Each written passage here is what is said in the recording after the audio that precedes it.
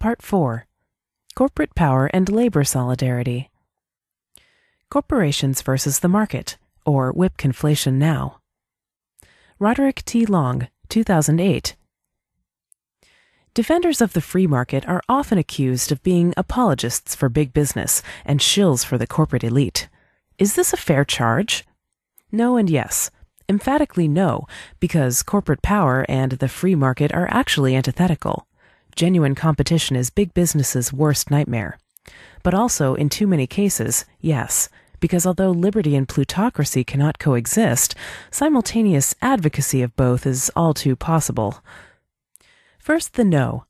Corporations tend to fear competition because competition exerts downward pressure on prices and upward pressure on salaries. Moreover, success on the market comes with no guarantee of permanency, depending as it does on outdoing other firms at correctly figuring out how to best satisfy forever changing consumer preferences, and that kind of vulnerability to loss is no picnic. It is no surprise, then, that throughout U.S. history, corporations have been overwhelmingly hostile to the free market. Indeed, most of the existing regulatory apparatus, including those regulations widely misperceived as restraints on corporate power, were vigorously supported, lobbied for, and in some cases even drafted by the corporate elite. Footnote: for documentation and analysis, see James Weinstein, The Corporate Ideal in the Liberal State, 1900 to 1918. New York, Farrar, 1976. Gabriel Kolko, The Triumph of Conservatism, A Reinterpretation of American History, 1900 to 1916. New York, Free, 1963. Gabriel Kolko, Railroads and Regulation, 1877 to 1916. Princeton, Princeton University Press, 1965. Paul Weaver, The Suicidal Corporation, How Big Business Fails America. New York, Touchtoes Simon, 1988. Butler D. Schaefer, In Restraint of Trade, The Business Campaign Against Competition, 1918 to 1938. Lewisburg, Pennsylvania, Bucknell University Press, 1997. For briefer accounts, see Roy A. Childs' Big Business and the Rise of American Statism, Chapter 23, pages 223 to 240 in this volume. Joseph R. Stromberg, The Political Economy of Liberal Corporatism, Individualist, May 1972, pages 2 to 11. Corporate power depends crucially on government intervention in the marketplace. Footnote: this is especially true if, as some libertarians argue, the corporate form itself, involving legal personality and limited liability, is inconsistent with free market principles. For this position, see Frank Van Dunn, Is the Corporation a Free Market Institution? The Freeman, Ideas on Liberty, 53.3, March 2003, pages 29 to 33. Foundation for Economic Education, 2003. For the other side, see Norman Berry, The Theory of the Corporation, The Freeman, Ideas on Liberty, 53.3, March 2003, pages 22 to 26. Foundation for Economic Education, 2003. For the purposes of the present discussion, however, let us assume the legitimacy of the corporation. This is obvious enough in the case of the more overt forms of government favoritism, such as subsidies, bailouts, and other forms of corporate welfare, protectionist tariffs, explicit grants of monopoly privilege, and the seizing of private property for corporate use via eminent domain, as in Kelo versus New London. Footnote: see Roderick T. Long, Regulation, the Cause, Not the Cure of the Financial Crisis, Chapter 24, pages 241 to 246 in this volume. But these direct forms of pro-business intervention are supplemented by a swarm of indirect forms whose impact is arguably greater still. As I have written elsewhere, one especially useful service that the state can render the corporate elite is cartel enforcement. Price-fixing agreements are unstable on a free market, since while all parties to the agreement have a collective interest in seeing the agreement generally hold, each has an individual interest in breaking the agreement by underselling the other parties in order to win away their customers.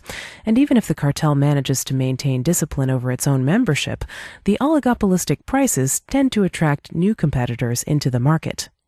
Hence the advantage to business of state-enforced cartelization. Often this is done directly, but there are indirect ways too, such as imposing uniform quality standards that relieve firms from having to compete in quality. And when the quality standards are high, lower quality but cheaper competitors are priced out of the market. The ability of colossal firms to exploit economies of scale is also limited in a free market, since beyond a certain point the benefits of size, for example reduced transaction costs, get outweighed by diseconomies of scale, for example calculational chaos stemming from absence of price feedback. Unless the state enables them to socialize these costs by immunizing them from competition, for example by imposing fees, licensure requirements, capitalization requirements, and other regulatory burdens that disproportionately impact newer, poorer entrants as opposed to richer, more established firms. Nor does the list end there. Tax breaks to favored corporations represent yet another non-obvious form of government intervention. There is of course nothing anti-market about tax breaks per se, quite the contrary. But when a firm is exempted from taxes to which its competitors are subject, it becomes the beneficiary of state coercion directed against others, and to that extent owes its success to government intervention rather than market forces. Intellectual property laws also function to bolster the power of big business. Even those who accept intellectual property as a legitimate form of private property can agree that the ever-expanding temporal horizon of copyright protection, along with disproportionately steep fines for violations, measures for which publishers, recording firms, software companies, and film studios have lobbied so effectively, are excessive from an individual point of view, stand in tension with the express intent of the Constitution's Patents and Copyrights Clause, and have more to do with maximizing corporate profits than with securing a fair return to the original creators. Footnote: another disputed issue among libertarians.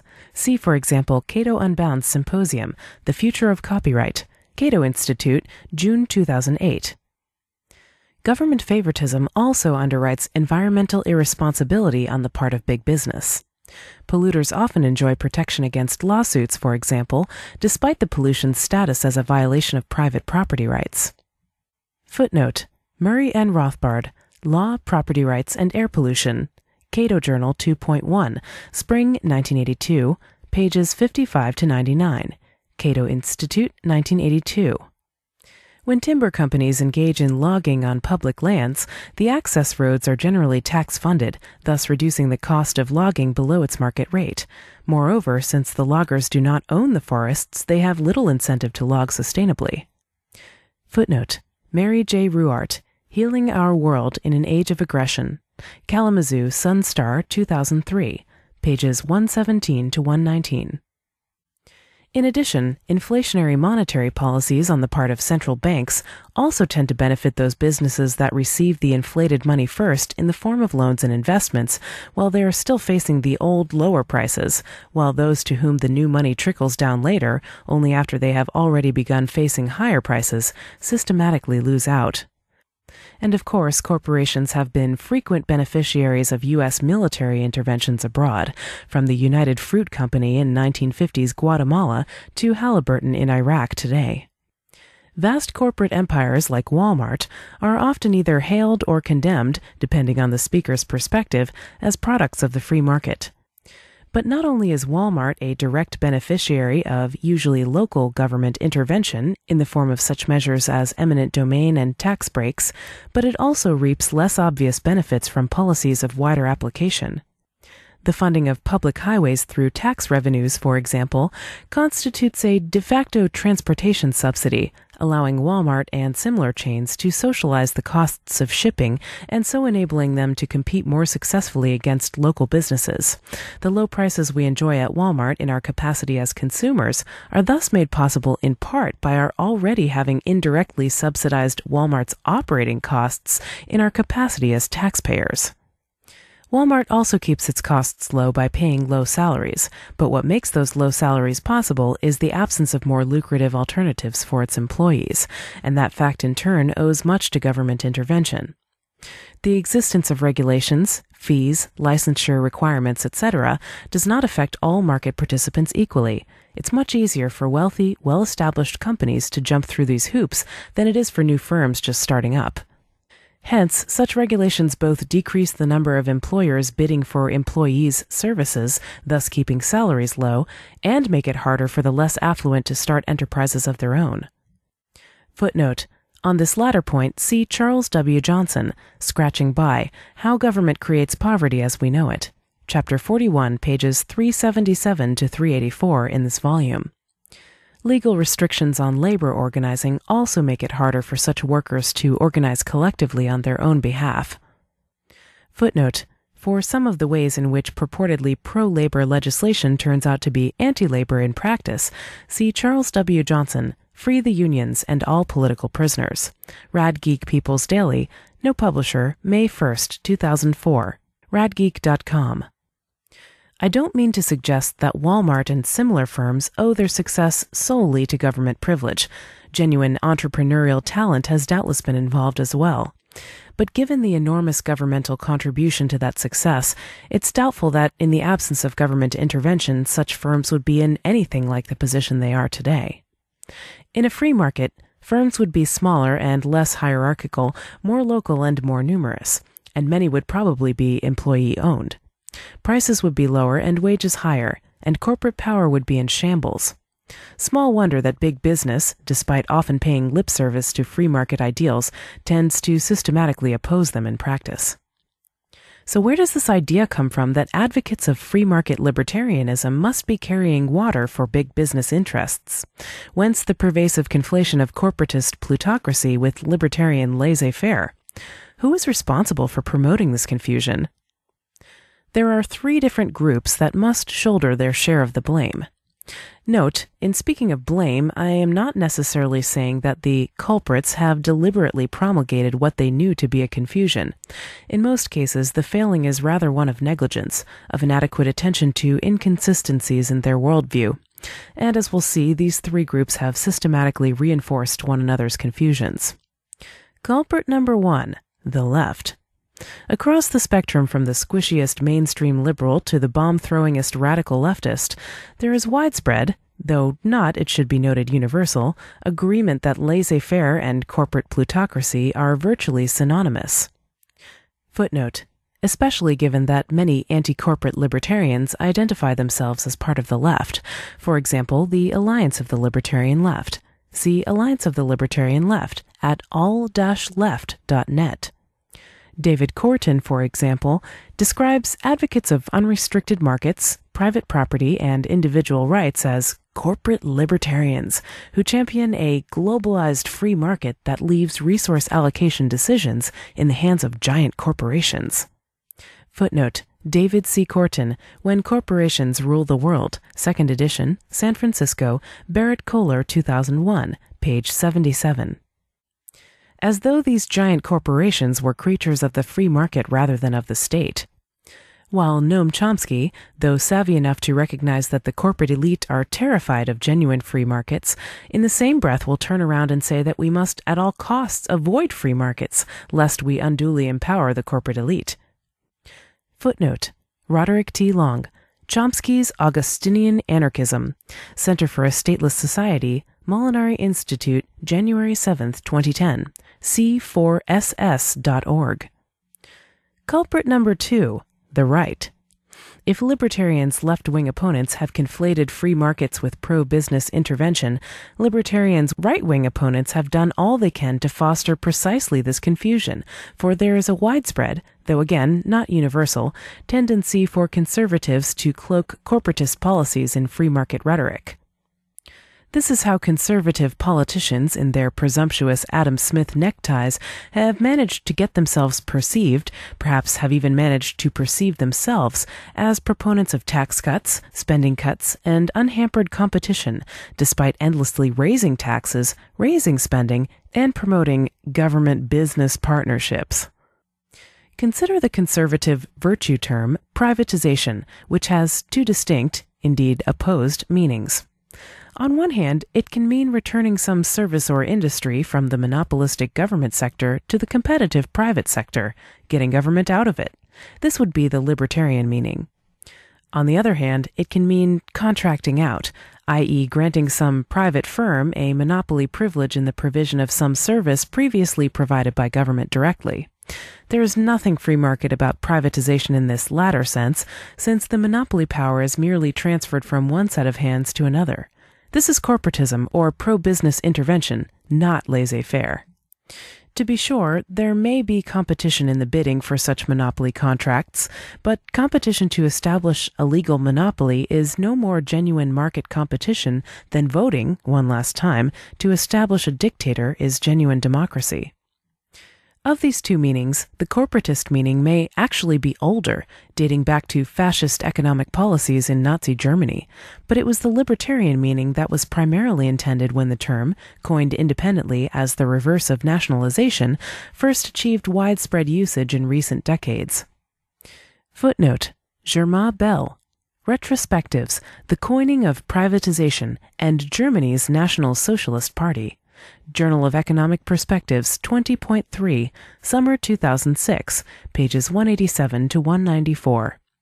Bell's article unfortunately shows little sensitivity to the distinction between libertarian and corporatist senses of privatization. Yet conservatives have largely co-opted the term, turning it once again toward the corporatist sense. Similar concerns apply to that other conservative virtue term, deregulation. From a libertarian standpoint, deregulating should mean the removal of government directives and interventions from the sphere of voluntary exchange. But when a private entity is granted special governmental privileges, deregulating it amounts instead to an increase, not a decrease, in governmental intrusion into the economy. To take an example, not exactly at random, if assurances of a tax-funded bailout lead banks to make riskier loans than they otherwise would, then the banks are being made freer to take risks with the money of unconsenting taxpayers. When conservatives advocate this kind of deregulation, they are wrapping redistribution and privilege in the language of economic freedom. When conservatives market their plutocratic schemes as free market policies, can we really blame liberals and leftists for conflating the two? Well, okay, yes we can. Still, it is a mitigating factor. Culprit number 3? Libertarians themselves. Alas, libertarians are not innocent here, which is why the answer to my opening question as to whether it's fair to charge libertarians with being apologists for big business was no and yes rather than a simple no.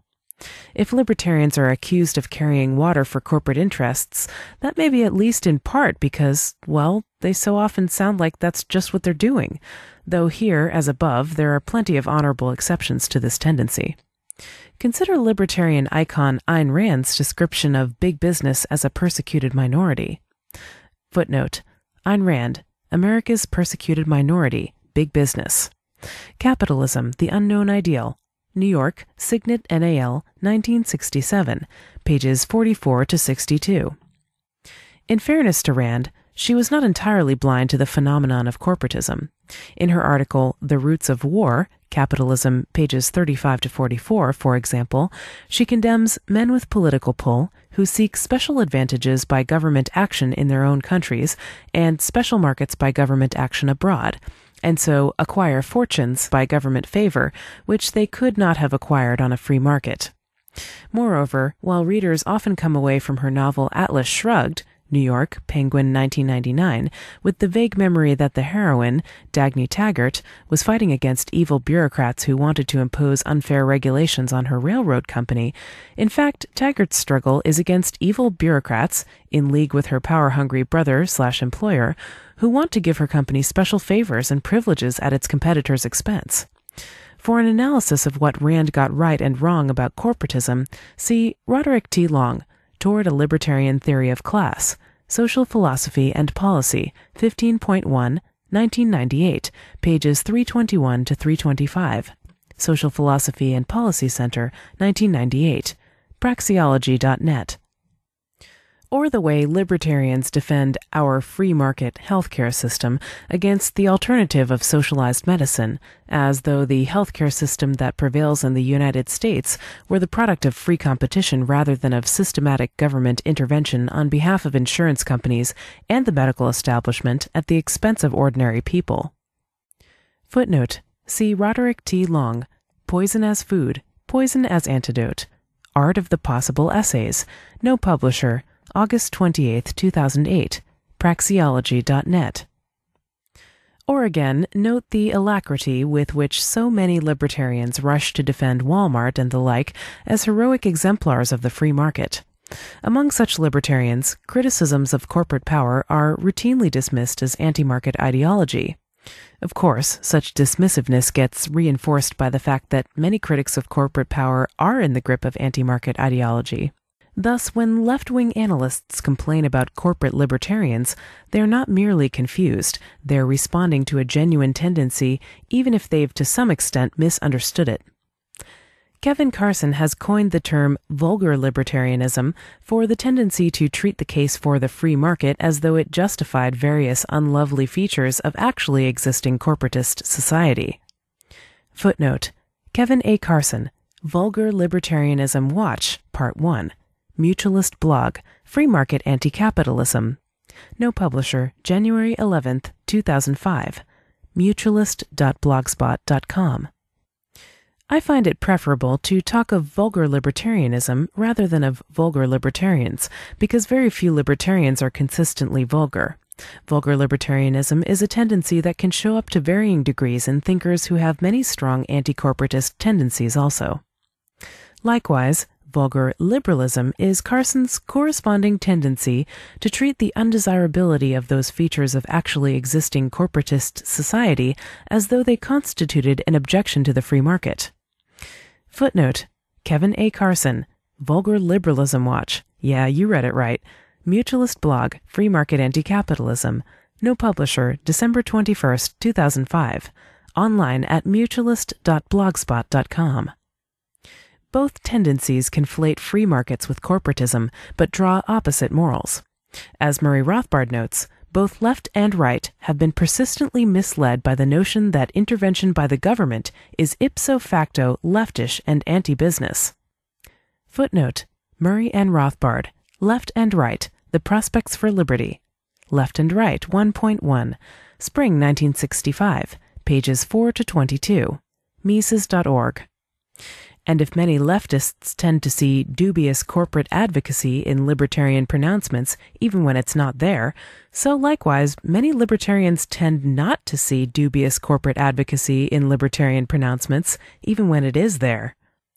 There is an obvious tendency for vulgar libertarianism and vulgar liberalism to reinforce each other, as each takes at face value the conflation of plutocracy with free markets assumed by the other. This conflation in turn tends to bolster the power of the political establishment by rendering genuine libertarianism invisible. Those who are attracted to free markets are lured into supporting plutocracy, thus helping to prop up statism's right or corporatist wing. Those who are repelled by plutocracy are lured into opposing free markets, thus helping to prop up statism's left or social democratic wing. But as these two wings have more in common than not, the political establishment wins either way. Footnote: The relationship between big business and big government is like the relationship between church and state in the Middle Ages. It's not an entirely harmonious cooperation, since each would like to be the dominant partner, and whether the result looks more like socialism or more like fascism depends on which side is in the ascendant at the moment. But the two sides share an interest in subordinating society to the partnership. See Long, Poison. The perception that libertarians are shills for big business thus has two bad effects. First, it tends to make it harder to attract converts to libertarianism, and so hinders its success. Second, those converts it does attract may end up reinforcing corporate power through their advocacy of a muddled version of the doctrine. In the 19th century, it was far more common than it is today for libertarians to see themselves as opponents of big business. Footnote: See Roderick T. Long, They Saw It Coming, the 19th Century Libertarian Critique of Fascism. Ludwig von Mises Institute Conference on the Economics of Fascism, November 2, 2005, LouRockwell.com. The long 20th century alliance of libertarians with conservatives against the common enemy of state socialism probably had much to do with reorienting libertarian thought toward the right, and the brief rapprochement between libertarians and the left during the 1960s foundered when the New Left imploded. Footnote: John Payne, Rothbard's Time on the Left, Journal of Libertarian Studies 19.1, Winter 2005, pages 7 to 24. Ludwig von Mises Institute, 2005, Mises.org. As a result, libertarians have been ill-placed to combat left-wing and right-wing conflation of markets with privilege, because they have not been entirely free of the conflation themselves. Happily, the left/libertarian coalition is now beginning to re-emerge, and with it is emerging a new emphasis on the distinction between free markets and prevailing corporatism. Footnote: see, for example, left-libertarian.org, no publisher, no date. In addition, many libertarians are beginning to rethink the way they present their views, and in particular their use of terminology. Take, for example, the word capitalism, which libertarians during the past century have tended to apply to the system they favor. As I've argued elsewhere, this term is somewhat problematic. Some use it to mean free markets, others to mean corporate privilege, and still others, perhaps the majority, to mean some confused amalgamation of the two. By capitalism, most people mean neither the free market simpliciter nor the prevailing neo-mercantilist system simpliciter. Rather, what most people mean by capitalism is this free market system that currently prevails in the Western world. In short, the term capitalism as generally used conceals an assumption that the prevailing system is a free market. And since the prevailing system is in fact one of government favoritism toward business, the ordinary use of the term carries with it the assumption that the free market is government favoritism toward business. Footnote: Roderick T. Long, Rothbard's Left and Right, 40 Years Later. Rothbard Memorial Lecture, 2006, Ludwig von Mises Institute, April 8, 2006, Mises.org. Hence, clinging to the term capitalism may be one of the factors reinforcing the conflation of libertarianism with corporatist advocacy. Footnote: William Gillis has likewise suggested abandoning free market in favor of freed market. See William Gillis, The Freed Market, Chapter 1, pages 19 to 20 of this volume. In any case, if libertarian advocacy is not to be misperceived, or worse yet, correctly perceived, as pro-corporate apologetics, the antithetical relationship between free markets and corporate power must be continually highlighted. Does competition mean war? Benjamin R. Tucker, 1888. Block quote: Your thought-provoking controversy with Herr Most suggests this question. Whether is individualism or communism more consistent with a society resting upon credit and mutual confidence? Or, to put it another way, whether is competition or cooperation the truest expression of that mutual trust and fraternal goodwill which alone can replace present forms of authority, usages, and customs as the social bond of union? The answer seems obvious enough. Competition, if it means anything at all, means war, and so far from tending to enhance the growth of mutual confidence, must generate division and hostility among men. If egoistic liberty demands competition as its necessary corollary, every man becomes a social Ishmael. The state of veiled warfare thus implied, where underhand cunning takes the place of open force, is doubtless not without its attractions to many minds, but to propose mutual confidence as its regulative principle has all the appearance of making a declaration of war in terms of peace. No, surely credit and mutual confidence, with everything thereby implied, rightly belong to an order of things where unity and good fellowship characterize all human relations, and would flourish best where cooperation finds its complete expression, viz., in communism. W. T. Horn. The supposition that competition means war rests upon old notions and false phrases that have been long current, but are rapidly passing into the limbo of exploded fallacies. Competition means war only when it is in some way restricted, either in scope or intensity. That is, when it is not perfectly free competition, for then its benefits are won by one class at the expense of another, instead of by all at the expense of nature's forces. When universal and unrestricted, competition means the most perfect peace and the truest cooperation, for then it becomes simply a test of forces resulting in their most advantageous utilization. As soon as the demand for labor begins to exceed the supply, making it an easy matter for everyone to get work at wages equal to his product, it is for the interest of all, including his immediate competitors, that the best man should win, which is another way of saying that, where freedom prevails, competition and cooperation are identical. For further proof and elaboration of this proposition, I refer Mr. Horn to Andrew's Science of Society and Fowler's pamphlets on cooperation. The real problem, then, is to make the demand for labor greater than the supply, and this can only be done through competition in the supply of money or use of credit. This is abundantly shown in Green's Mutual Banking and the financial writings of Proudhon and Spooner. My correspondent seems filled with the sentiment of good fellowship, but ignorant of the science thereof, and even of the fact that there is such a science. He will find this science expounded in the works already named. If, after studying and mastering these, he still should have any doubts, liberty will then try to set them at rest. Economic Calculation in the Corporate Commonwealth. Kevin Carson, 2007. The general lines of Ludwig von Mises's rational calculation argument are well known. A market in factors of production is necessary for pricing production inputs so that a planner may allocate them rationally. The problem has nothing to do with either the volume of data or with agency problems. The question, rather, as Peter Klein put it, is how does the principal know what to tell the agent to do? This calculation argument can be applied not only to a state-planned economy, but also to the internal planning of the large corporation under interventionism or state capitalism. By state capitalism, I refer to the means by which, as Murray Rothbard said, our corporate state uses the coercive taxing power either to accumulate corporate capital or to lower corporate costs. In addition to cartelizing markets through regulations, enforcing artificial property rights like intellectual property, and otherwise protecting privilege against competition. Rothbard developed the economic calculation argument in just this way. He argued that the further removed the internal transfer pricing of a corporation has become from real market prices, the more internal allocation of resources was characterized by calculational chaos.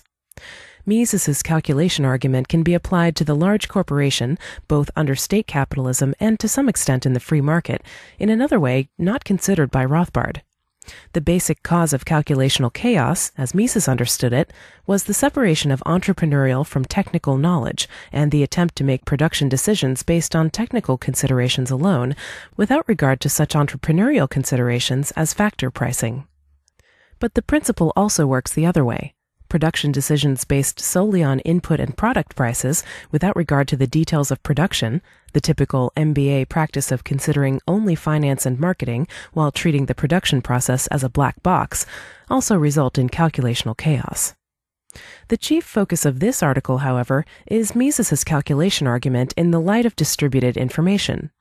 F.A. Hayek, in The Uses of Knowledge in Society, raised a new problem.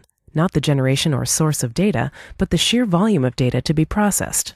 In doing so, he is commonly understood to have opened a second front in Mises's war against state planning, but in fact, his argument was almost as damaging to Mises as to the collectivists. Mises minimized the importance of distributed information in his own criticisms of state planning. He denied any correlation between bureaucratization and large size in themselves. Bureaucracy as such was a particular rules-based approach to policymaking in contrast to the profit-driven behavior of the entrepreneur. The private firm, therefore, was by definition exempt from the problem of bureaucracy.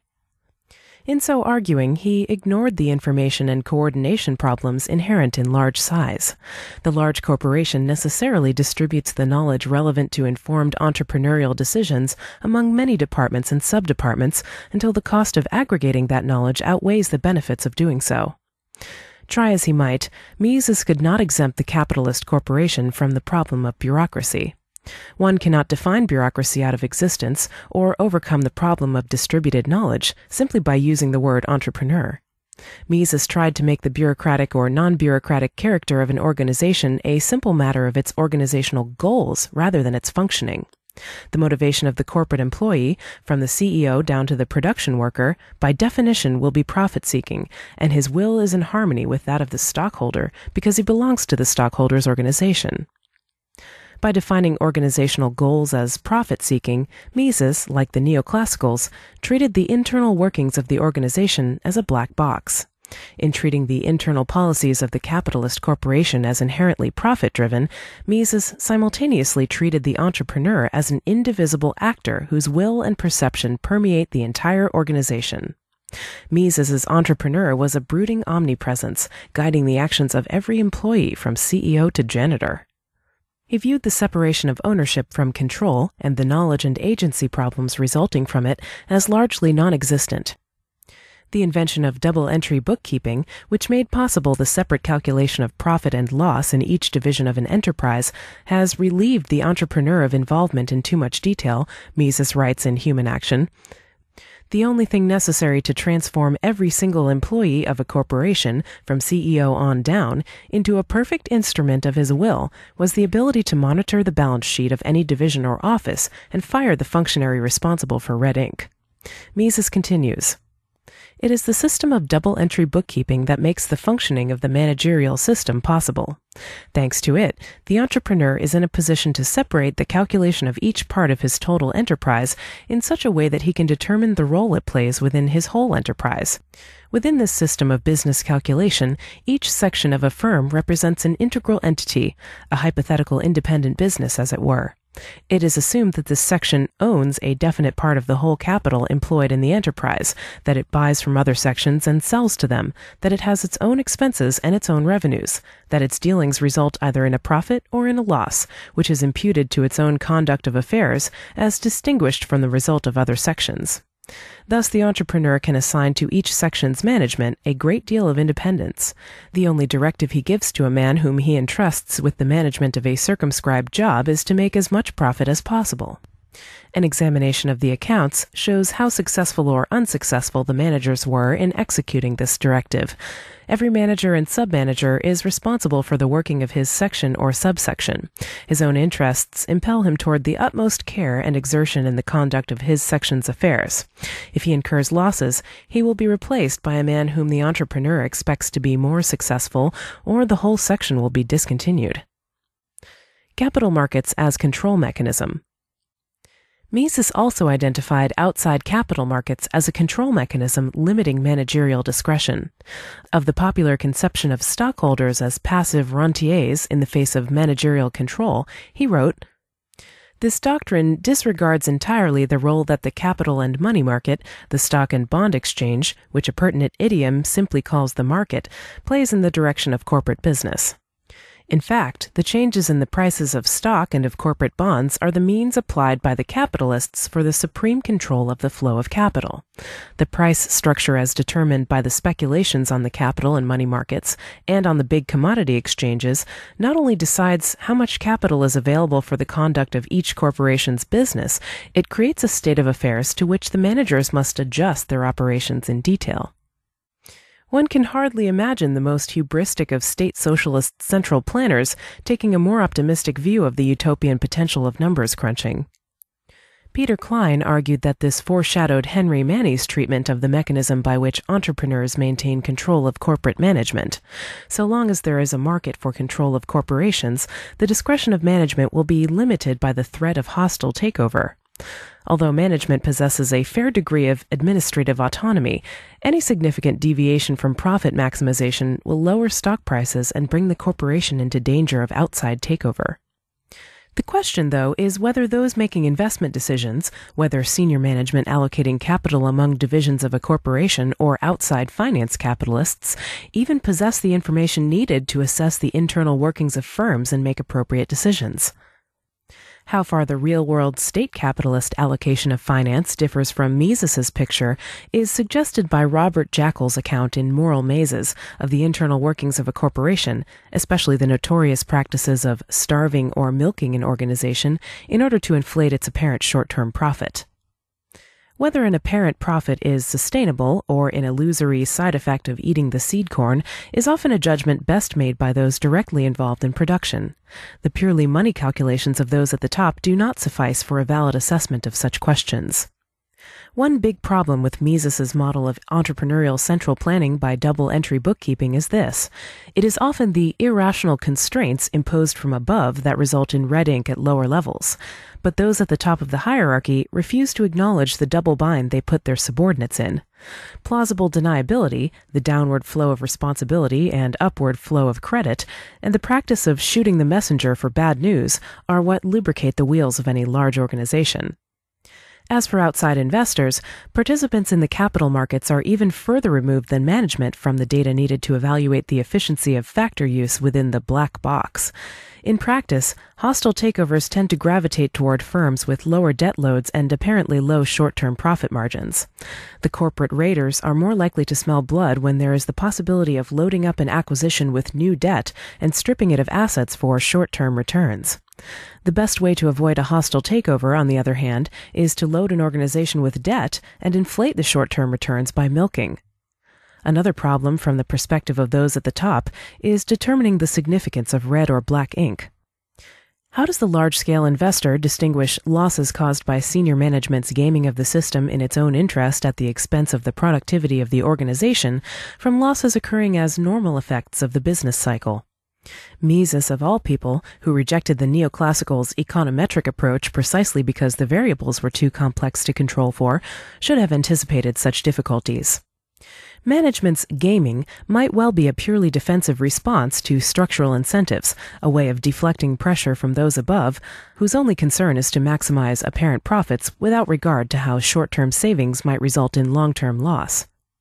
The practices of starving and milking organizations that Jekyll made so much of, deferring needed maintenance costs, letting plant and equipment run down, and the like in order to inflate the quarterly balance sheet, resulted from just such pressure, as irrational as the pressures Soviet enterprise managers faced from Gosplan. Shared culture. The problem is complicated when the same organizational culture, determined by the needs of the managerial system itself, is shared by all corporations in a state-induced oligopoly industry, so that the same pattern of red ink appears industry-wide. It's complicated still further when the general atmosphere of state capitalism enables the corporations in a cartelized industry to operate in the black despite excessive size and dysfunctional internal culture. It becomes impossible to make a valid assessment of why the corporation is profitable at all. Does the black ink result from efficiency or from some degree of protection against the competitive penalty for inefficiency? If the decisions of MBA types to engage in asset stripping and milking in the interest of short-term profitability result in long-term harm to the health of the enterprise, they are more apt to be reinforced than censured by investors and higher-ups. After all, they acted according to the conventional wisdom in the big MBA handbook, so it couldn't have been that caused them to go in the tank. It must have been sunspots or something. In fact, the financial community sometimes censures transgressions against the norms of corporate culture, even when they are quite successful by conventional measures. Costco's stock fell in value despite the company's having outperformed Walmart in profit in response to adverse publicity in the business community about its above-average wages. Deutsche Bank analyst Bill Dreyer snidely remarked, "At Costco, it's better to be an employee or a customer than a shareholder." Nevertheless, in the world of faith-based investment, Walmart remains the darling of the street, which, like Walmart and many other companies, believes that shareholders are best served if employers do all they can to hold down costs, including the cost of labor. Footnote: Stanley Holmes and Wendy Zellner. The Costco Way. Higher wages mean higher profits, but try telling Wall Street. Bloomberg Businessweek. Bloomberg LLP. April 12, 2004. businessweek.com. On the other hand, management may be handsomely rewarded for running a corporation into the ground, so long as it is perceived to be doing everything right according to the norms of corporate culture. In a New York Times story that Dig aptly titled, "Home Depot CEO Gets $210 Million Severance for Sucking at Job," it was reported that departing Home Depot CEO Robert Nardelli received an enormous severance package despite abysmal performance. It's a good thing he didn't raise employee wages too high, though, or he'd be eating in a soup kitchen. As you might expect, the usual suspects stepped in to defend Nardelli's honor. An Alan Murray article at the Wall Street Journal noted that he had more than doubled earnings. But Tom Bloomer of BusyBlog, whose sources for obvious reasons prefer to remain anonymous, pointed out some inconvenient facts about how Nardelli achieved those increased earnings. His consolidation of purchasing and many other functions to Atlanta from several regions caused buyers to lose touch with their vendors. Firing knowledgeable and experienced people in favor of uninformed newbies and part-timers greatly reduced payroll and benefits costs, but has eventually driven customers away and given the company a richly deserved reputation for mediocre service. Nardelli and his minions played every accounting, acquisition, and quick fix angle they could to keep the numbers looking good while letting the business deteriorate. In a follow-up comment directed to me personally, Bloomer provided this additional bit of information. I have since learned that Nardelli, in the last months before he walked, took the entire purchasing function out of Atlanta and moved it to India, of all the things to pick for foreign outsourcing. I am told that out of touch doesn't even begin to describe how bad it is now between HD stores and purchasing, and between HD purchasing and suppliers. Not only is there a language dialect barrier, but the purchasing people in India don't know the language of American hardware, or even what half the stuff the stores and suppliers are describing even is. I am told that an incredible amount of time, money, and energy is being wasted, all in the name of what was in all likelihood a bonus-driven goal for cutting headcount and making G&A, general and administrative, expenses look low. Quote, look, because the expenses have been pushed down to the stores and suppliers.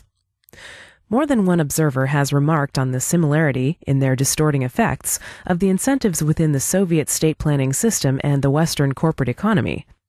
We already noted the systemic pressure to create the illusion of short-term profit by undermining long-term productivity. Consider Hayek's prediction of the uneven development, irrationality, and misallocation of resources within a planned economy.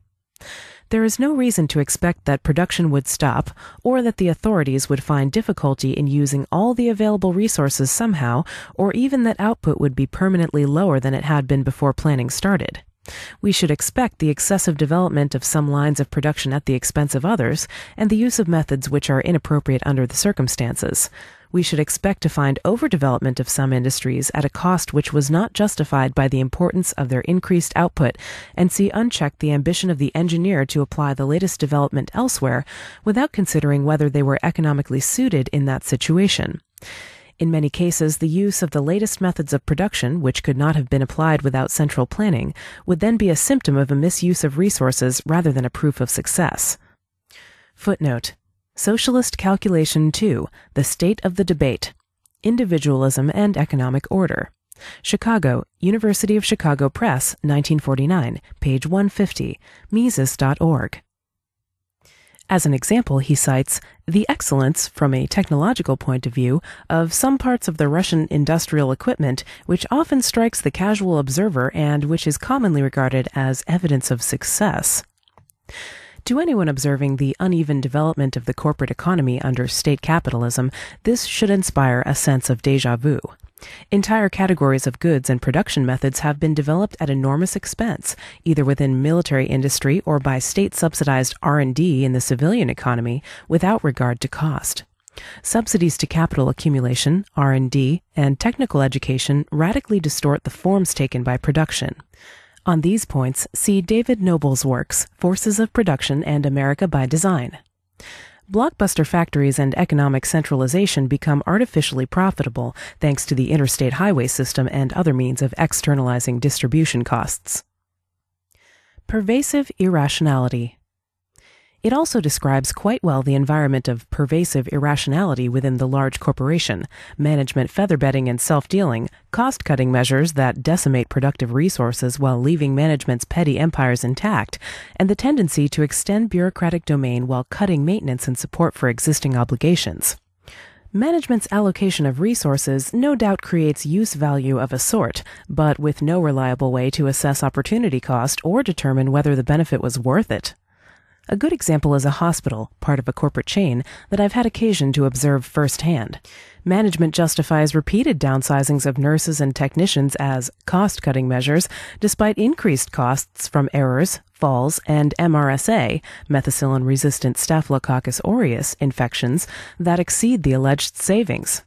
Of course, the cost-cutting justification for downsizing direct caregivers doesn't extend to the patronage network of staff RNs attached to the nursing office. Meanwhile, management pours money into ill-considered capital projects, like remodeling jobs that actually make wards less functional, or the extremely expensive new ACE unit that they never opened because it was so badly designed. An expensive surgical robot, purchased mainly for prestige value, does nothing that couldn't be accomplished by scrubbing in an extra nurse. But the management team is hardly likely to face any negative consequences when the region's 3 other large hospitals are run exactly the same way. Such pathologies obviously are not the result of the free market. That is not to say, of course, that bigness as such would not produce inefficiency costs in some firms that might exist under laissez-faire. The calculation problem, in the broad sense that includes Hayekian information problems, may or may not exist to some extent in the private corporation in a free market.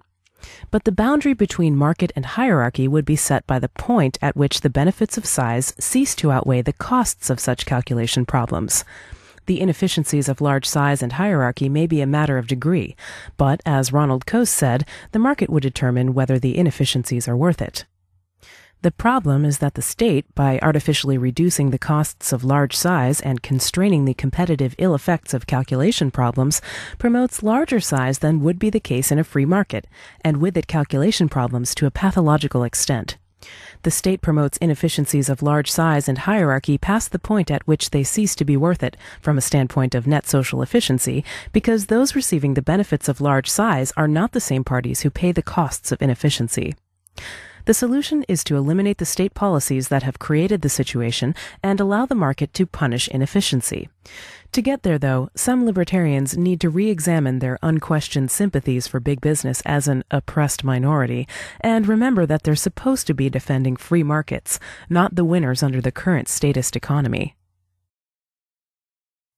Big Business and the Rise of American Statism. Roy A. Childs, Jr., 1971. The purpose of this particular essay is simply to apply some of the principles of libertarianism to an interpretation of events in a very special and important period of human history. I have attempted to give a straightforward summary of New Left revisionist findings in one area of domestic history, the antitrust movement and progressive era. But I have done so not as a New Leftist, not as a historian proper, but as a libertarian, that is, a social philosopher of a specific school.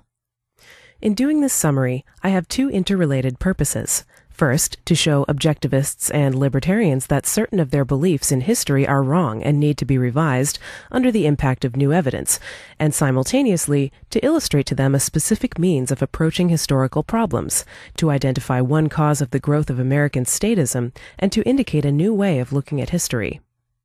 Secondly, my purpose is to show New Left radicals that far from undermining the position of laissez-faire capitalism, as opposed to what they call state capitalism, a system of government controls which is not yet socialism in the classic sense, their historical discoveries actually support the case for a totally free market.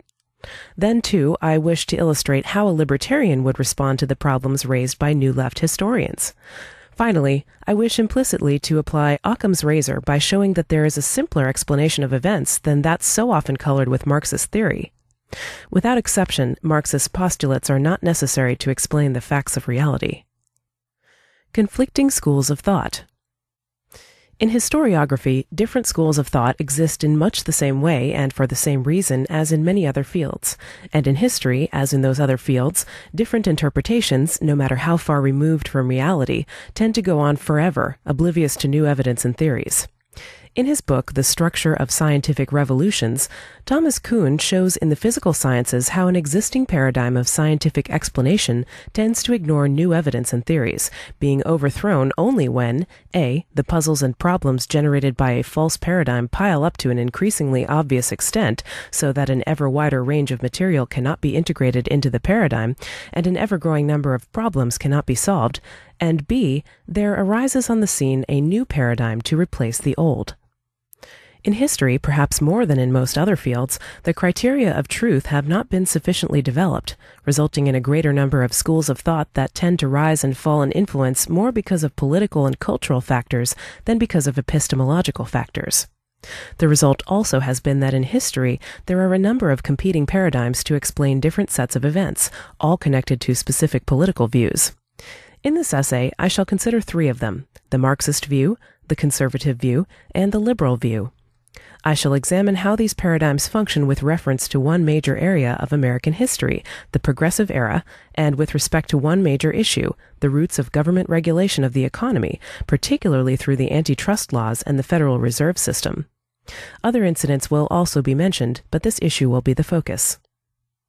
Among these various schools, nearly everyone agrees on the putative facts of American history. Disagreements arise over frameworks of interpretation and over evaluation. The Marxists, liberals, and conservatives all agree that in the economic history of America in the 19th century, the facts were roughly as follows. After mid-century, industrialization proceeded apace in America as a consequence of the laissez-faire policies pursued by the United States government, resulting in increased centralization and concentration of economic power. According to the liberal, in the 19th century, there was an individualistic social system in the United States, which, when left unchecked, led inevitably to the strong using the forces of a free market to smash and subdue the weak by building gigantic, monopolistic, industrial enterprises which dominated and controlled the life of the nation. Then, as this centralization proceeded to snowball, the public awoke to its impeding subjugation at the hands of these monopolistic businessmen. The public was stirred by the injustice of it all and demanded reform, whereupon altruistic and far-seeing politicians moved quickly to mash the monopolists with antitrust laws and other regulations of the economy on behalf of the ever-suffering little man who was saved thereby from certain doom. Thus did the American government squash the greedy monopolists and restore competition, equality of opportunity, and the like, which was perishing in the unregulated laissez-faire free market economy. Thus did the American state act to save both freedom and capitalism. The Marxists also hold that there was in fact a trend towards centralization of the economy at the end of the last century, and that this was inherent in the nature of capitalism as an economic system. Some modern, more sophisticated Marxists maintained, on the contrary, that historically the state was always involved in the so-called capitalistic economy. Different Marxists see the movement towards state regulation of the economy in different ways. One group basically sees state regulation as a means of prolonging the collapse of the capitalistic system, a means which they see as inherently unstable. They see regulation as an attempt by the ruling class to deal with the inner contradictions of capitalism. Another group, more sophisticated, sees the movement towards state regulation as a means of hastening the cartelization and monopolization of the economy under the hands of the ruling class. The conservative holds, like the liberal, that there was indeed such a golden age of individualism when the economy was almost completely free of government controls. But far from being evil, such a society was near utopian in their eyes. But the government intervened and threw things out of kilter. The consequence was that the public began to clamor for regulation in order to rectify things that were either not injustices at all or were injustices imposed by initial state actions. The antitrust laws and other acts of state interference, by this view, were the result. But far from seeing the key large industrialists and bankers as monopolistic monsters, the conservatives defended them as heroic innovators who were the victims of misguided or power-lusting progressives who used big businessmen as scapegoats and sacrifices on the altar of the public good. All three of the major schools of interpretation of this crucial era in American history hold two premises in common. A, that the trend in economic organization at the end of the 19th century was in fact towards growing centralization of economic power, and B, that this trend was an outcome of the processes of the free market. Only the Marxists, and then only a portion of them, take issue with the additional premise that the actions of state regulation were anti-big business in motivation, purpose, and results. And both the conservatives and the liberals see a sharp break between the ideas and men involved in the progressive movement and those of key big business and financial leaders. Marxists disagree with many of these views, but hold the premise that the regulatory movement itself was an outgrowth of the capitalist economy.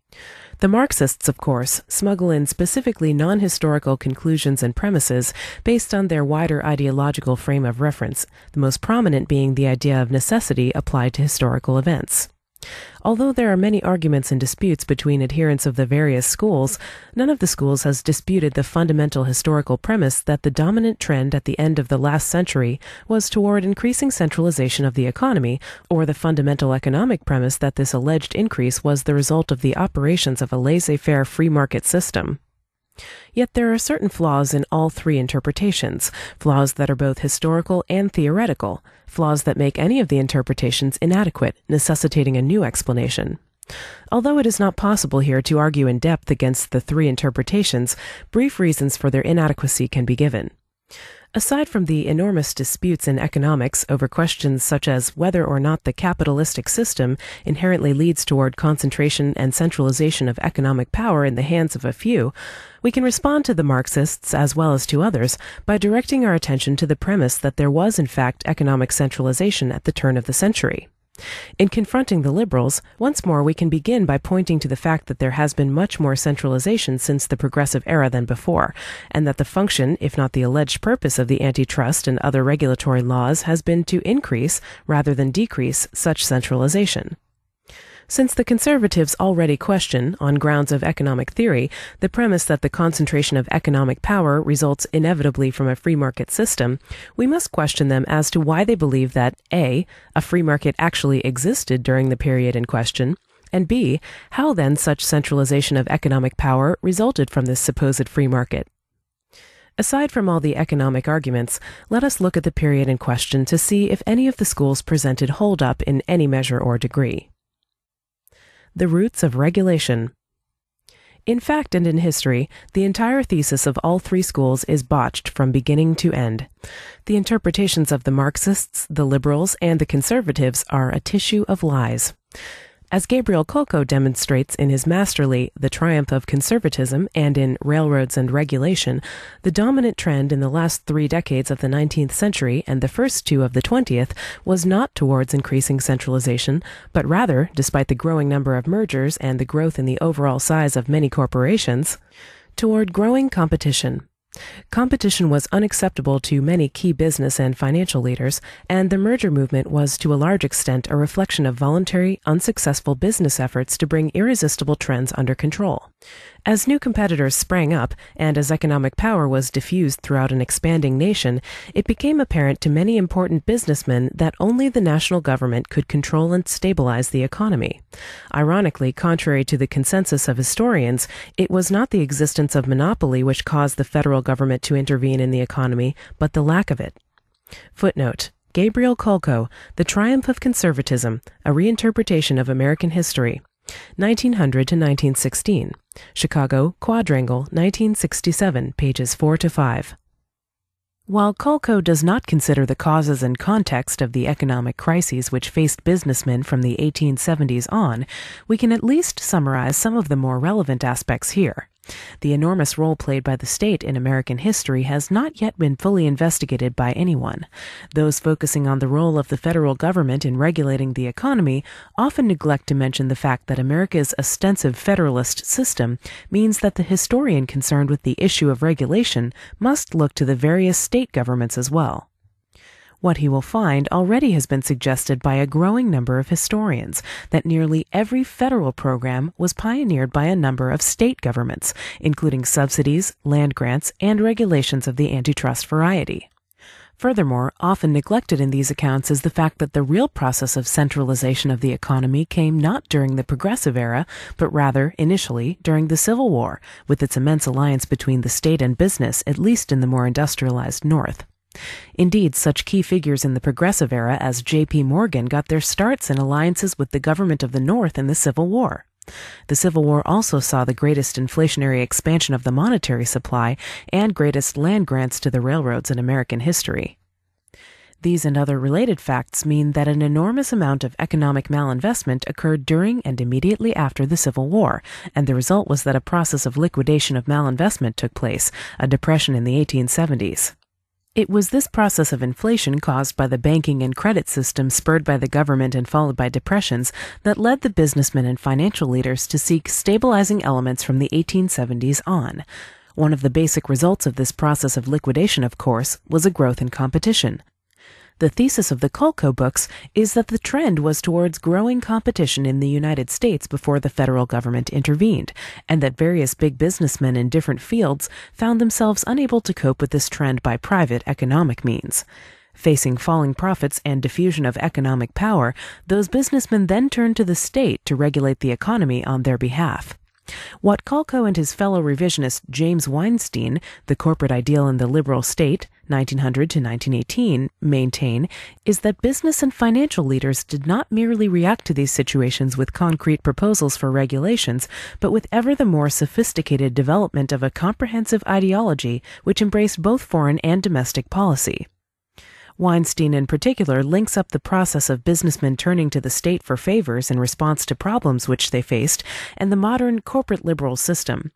He maintains that the ideology now dominant in the U.S. had been worked out for the most part by the end of the First World War, not during the New Deal, as is commonly held, and that the ideal of a liberal corporate social order was developed consciously and purposefully by those who then, as now, enjoyed supremacy in the United States, the more sophisticated leaders of America's largest corporations and financial institutions. Footnote: James Weinstein, The Corporate Ideal in the Liberal State, 1900 to 1918, Boston, Beacon, 1968, Chapter 9.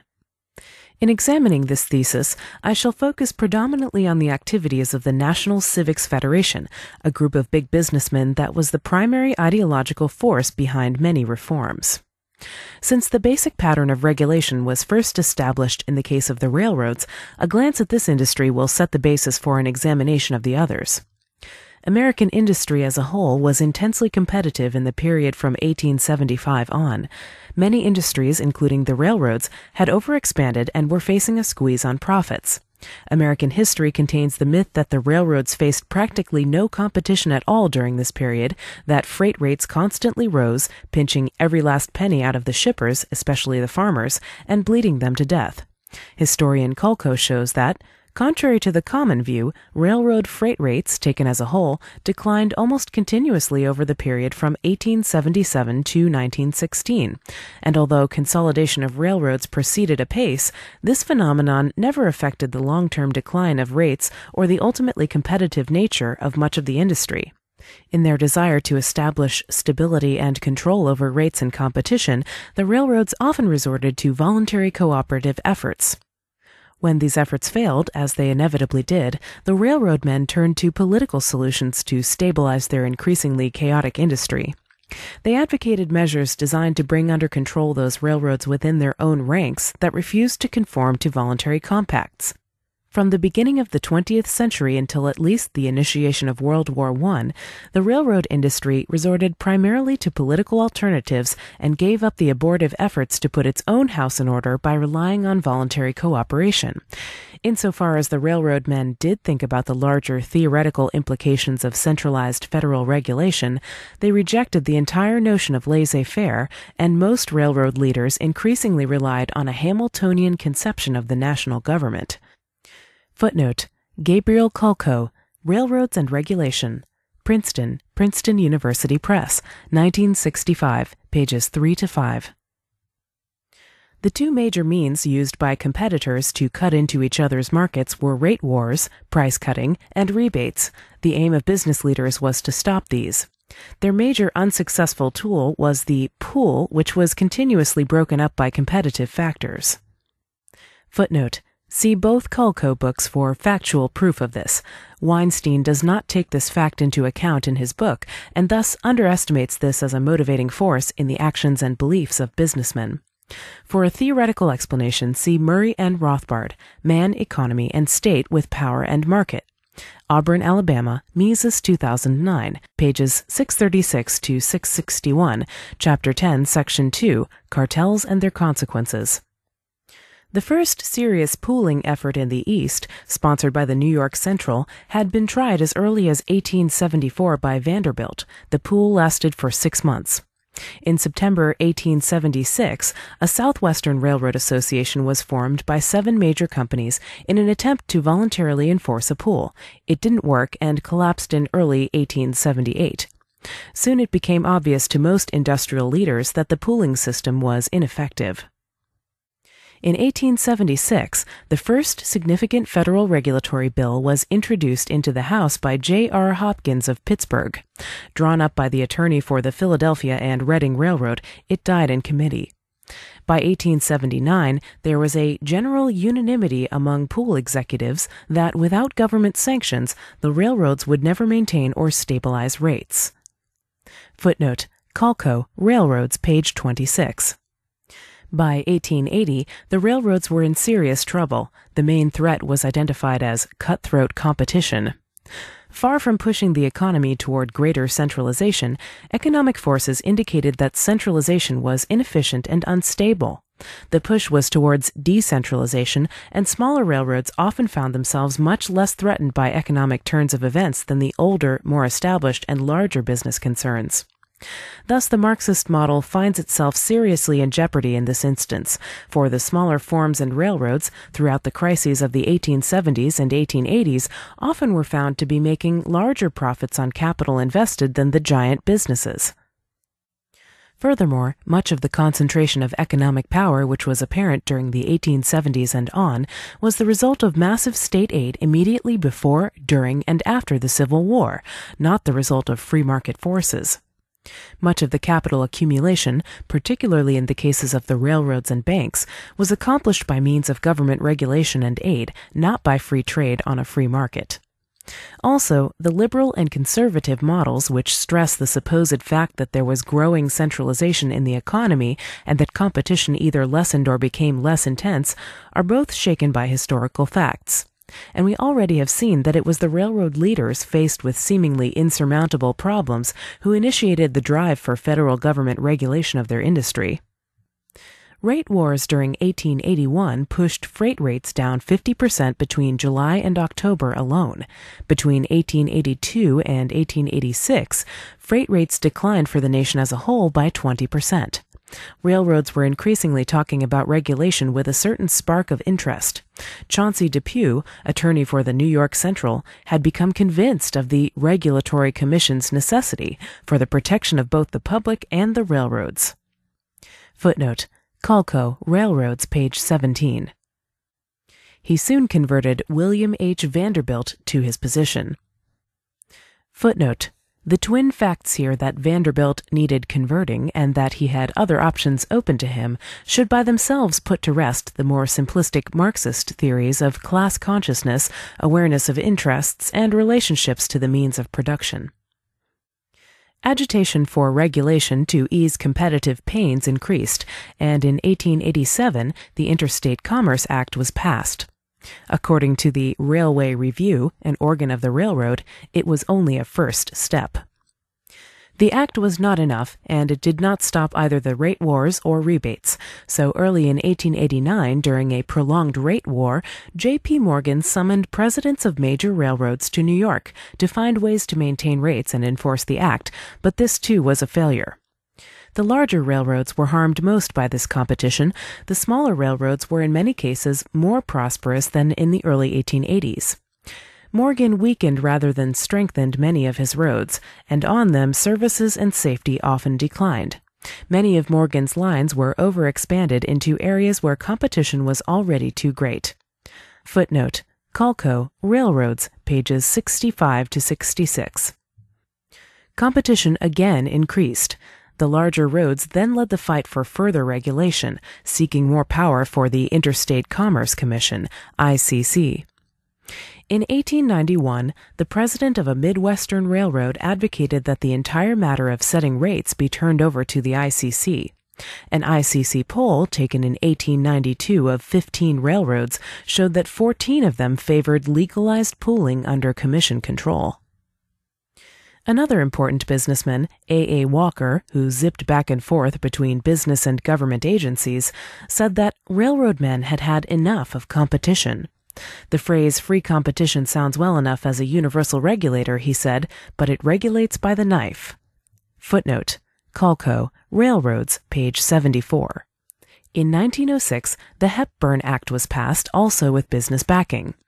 The railroad magnate Cassatt spoke out as a major proponent of the act and said that he had long endorsed federal rate regulation. Andrew Carnegie, too, popped up to endorse the act. George W. Perkins, an important Morgan associate, wrote his boss that the act is going to work out for the ultimate and great good of the railroad. But such controls were not enough for some big businessmen. Thus, E.P. Ripley, the president of the Santa Fe, suggested what amounted to a Federal Reserve System for the railroads, cheerfully declaring that such a system would do away with the enormous waste of the competitive system and permit businesses to follow the line of least resistance, a chant later taken up by Mussolini. In any case, we have seen that A. The trend was not towards centralization at the close of the 19th century. Rather, the liquidation of previous malinvestment fostered by state action and bank-led inflation worked against the bigger businesses in favor of the smaller, less overextended businesses. B. There was, in the case of the railroads anyway, no sharp dichotomy or antagonism between big businessmen and the progressive movement's thrust for regulation. And C, the purpose of the regulations, as seen by key business leaders, was not to fight the growth of monopoly and centralization, but to foster it. The culmination of this big business-sponsored reform of the economic system is actually today's system. The new system took effect immediately during World War I, when railroads gleefully handed over control to the government in exchange for guaranteed rate increases and guaranteed profits, something continued under the Transportation Act of 1920. The consequences, of course, are still making themselves felt, as in 1971, when the Pennsylvania Railroad, having cut itself off from the market and from market calculation nearly entirely, was found to be in a state of economic chaos. It declared bankruptcy and later was rescued in part by the state. Regulation comes to the rest of the economy.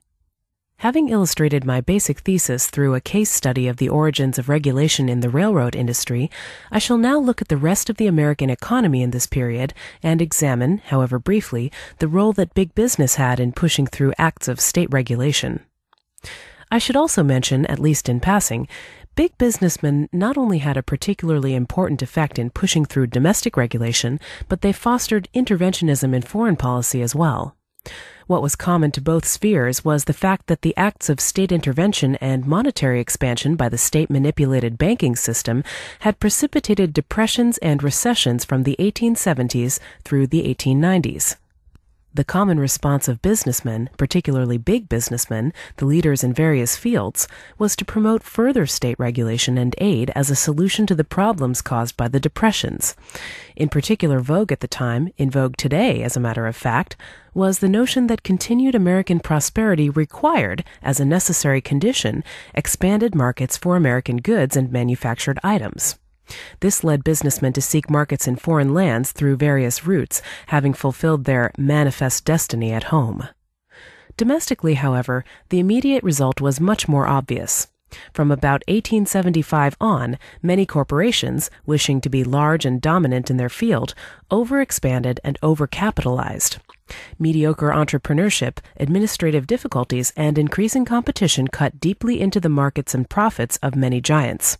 Mergers often were tried, as in the railroad industry, but the larger mergers brought neither great profits nor less competition. As Kolko states, quite the opposite occurred. There was more competition, and profits, if anything, declined. A survey of 10 mergers showed, for instance, that the companies earned an average of 65% of their pre-consolidation profits after consolidation. Over-centralization inhibited their flexibility of action, and hence their ability to respond to changing market conditions. In short, things were not as bad for other industries as for the railroads. They were often worse. In the steel industry, the price of most steel goods declined more or less regularly until 1895, and even though prices rose somewhat thereafter, there was considerable insecurity about what other competitors might choose to do next. A merger of many corporations in 1901, based on collaboration between Morgan and Carnegie, resulted in the formation of U.S. Steel. Yet U.S. Steel's profit margin declined over 50% between 1902 and 1904. In its first 2 decades of existence, U.S. Steel held a continually shrinking share of the market. Due to technological conservatism and inflexible leadership, the company became increasingly costly and inefficient. Voluntary efforts at control failed. U.S. Steel turned to politics. In the oil industry, where Standard Oil was dominant, the same situation existed. In 1899, there were 67 petroleum refiners in the U.S. Within 10 years, the number had grown to 147 refiners.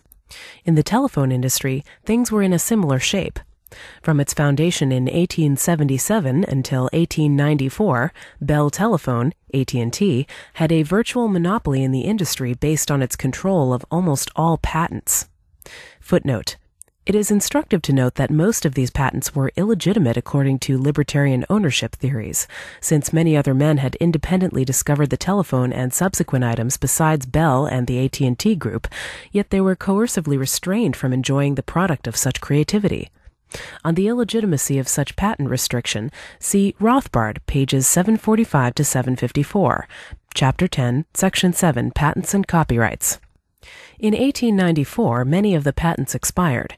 Bell immediately adopted a policy of harassing the host of aspiring competitors by suing them.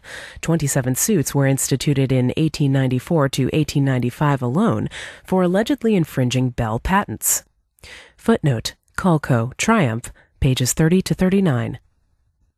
But such efforts to stifle competition failed. By 1902, there were 9,100 independent telephone systems.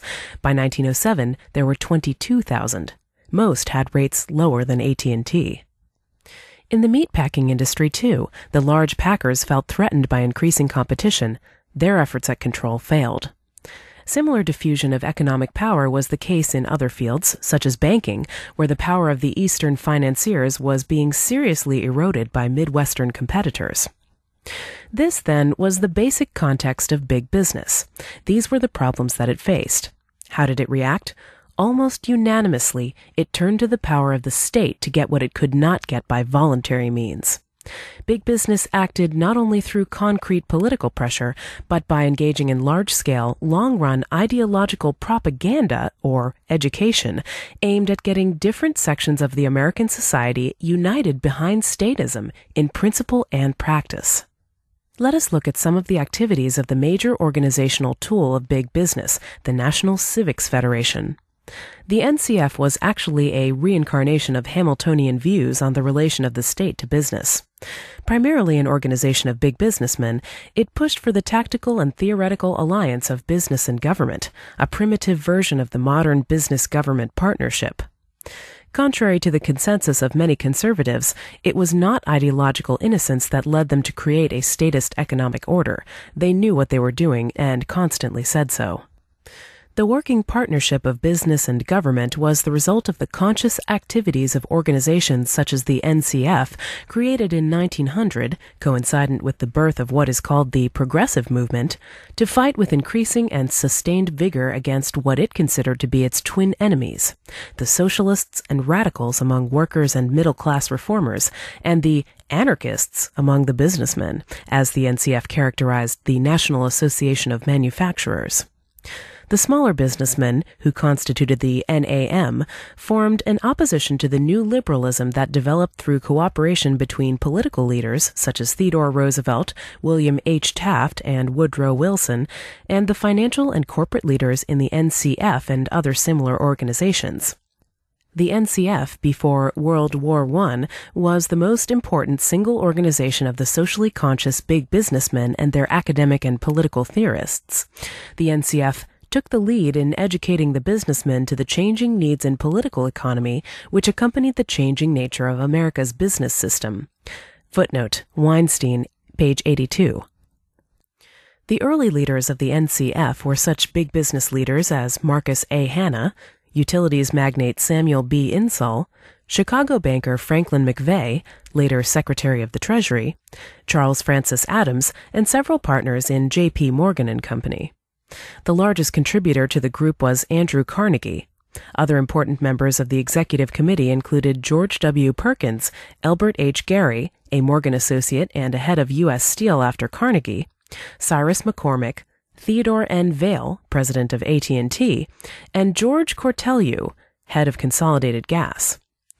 The NCF sponsored legislation to promote the formation of public utilities, a special privilege monopoly granted by the state, reserving an area of production to one company.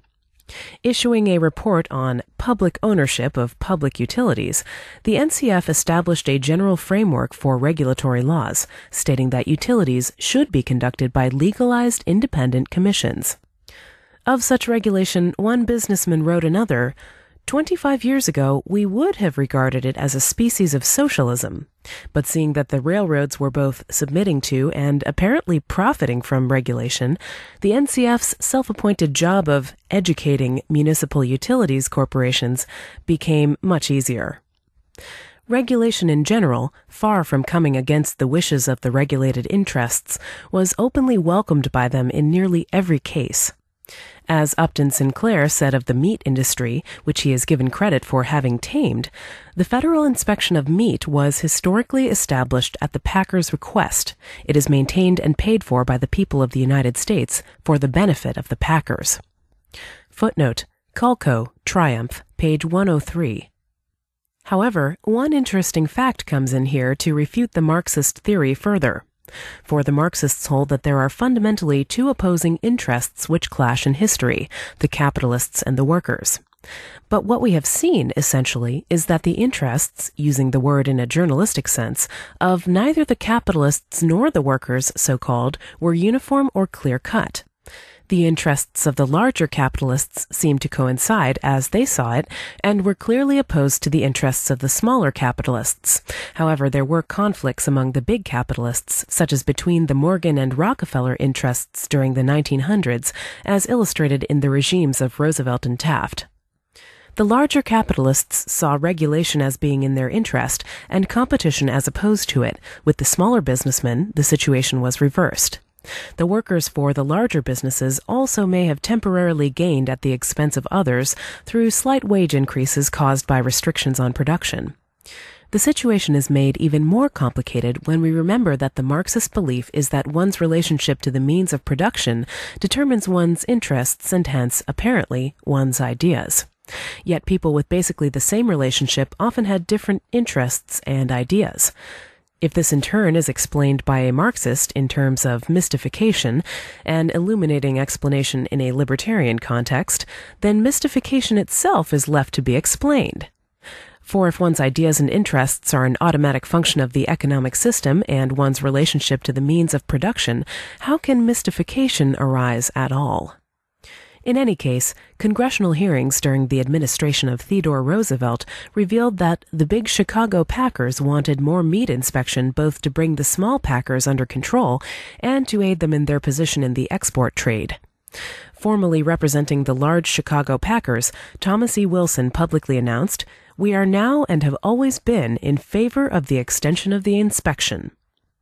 Footnote: Culco, Triumph, page 103.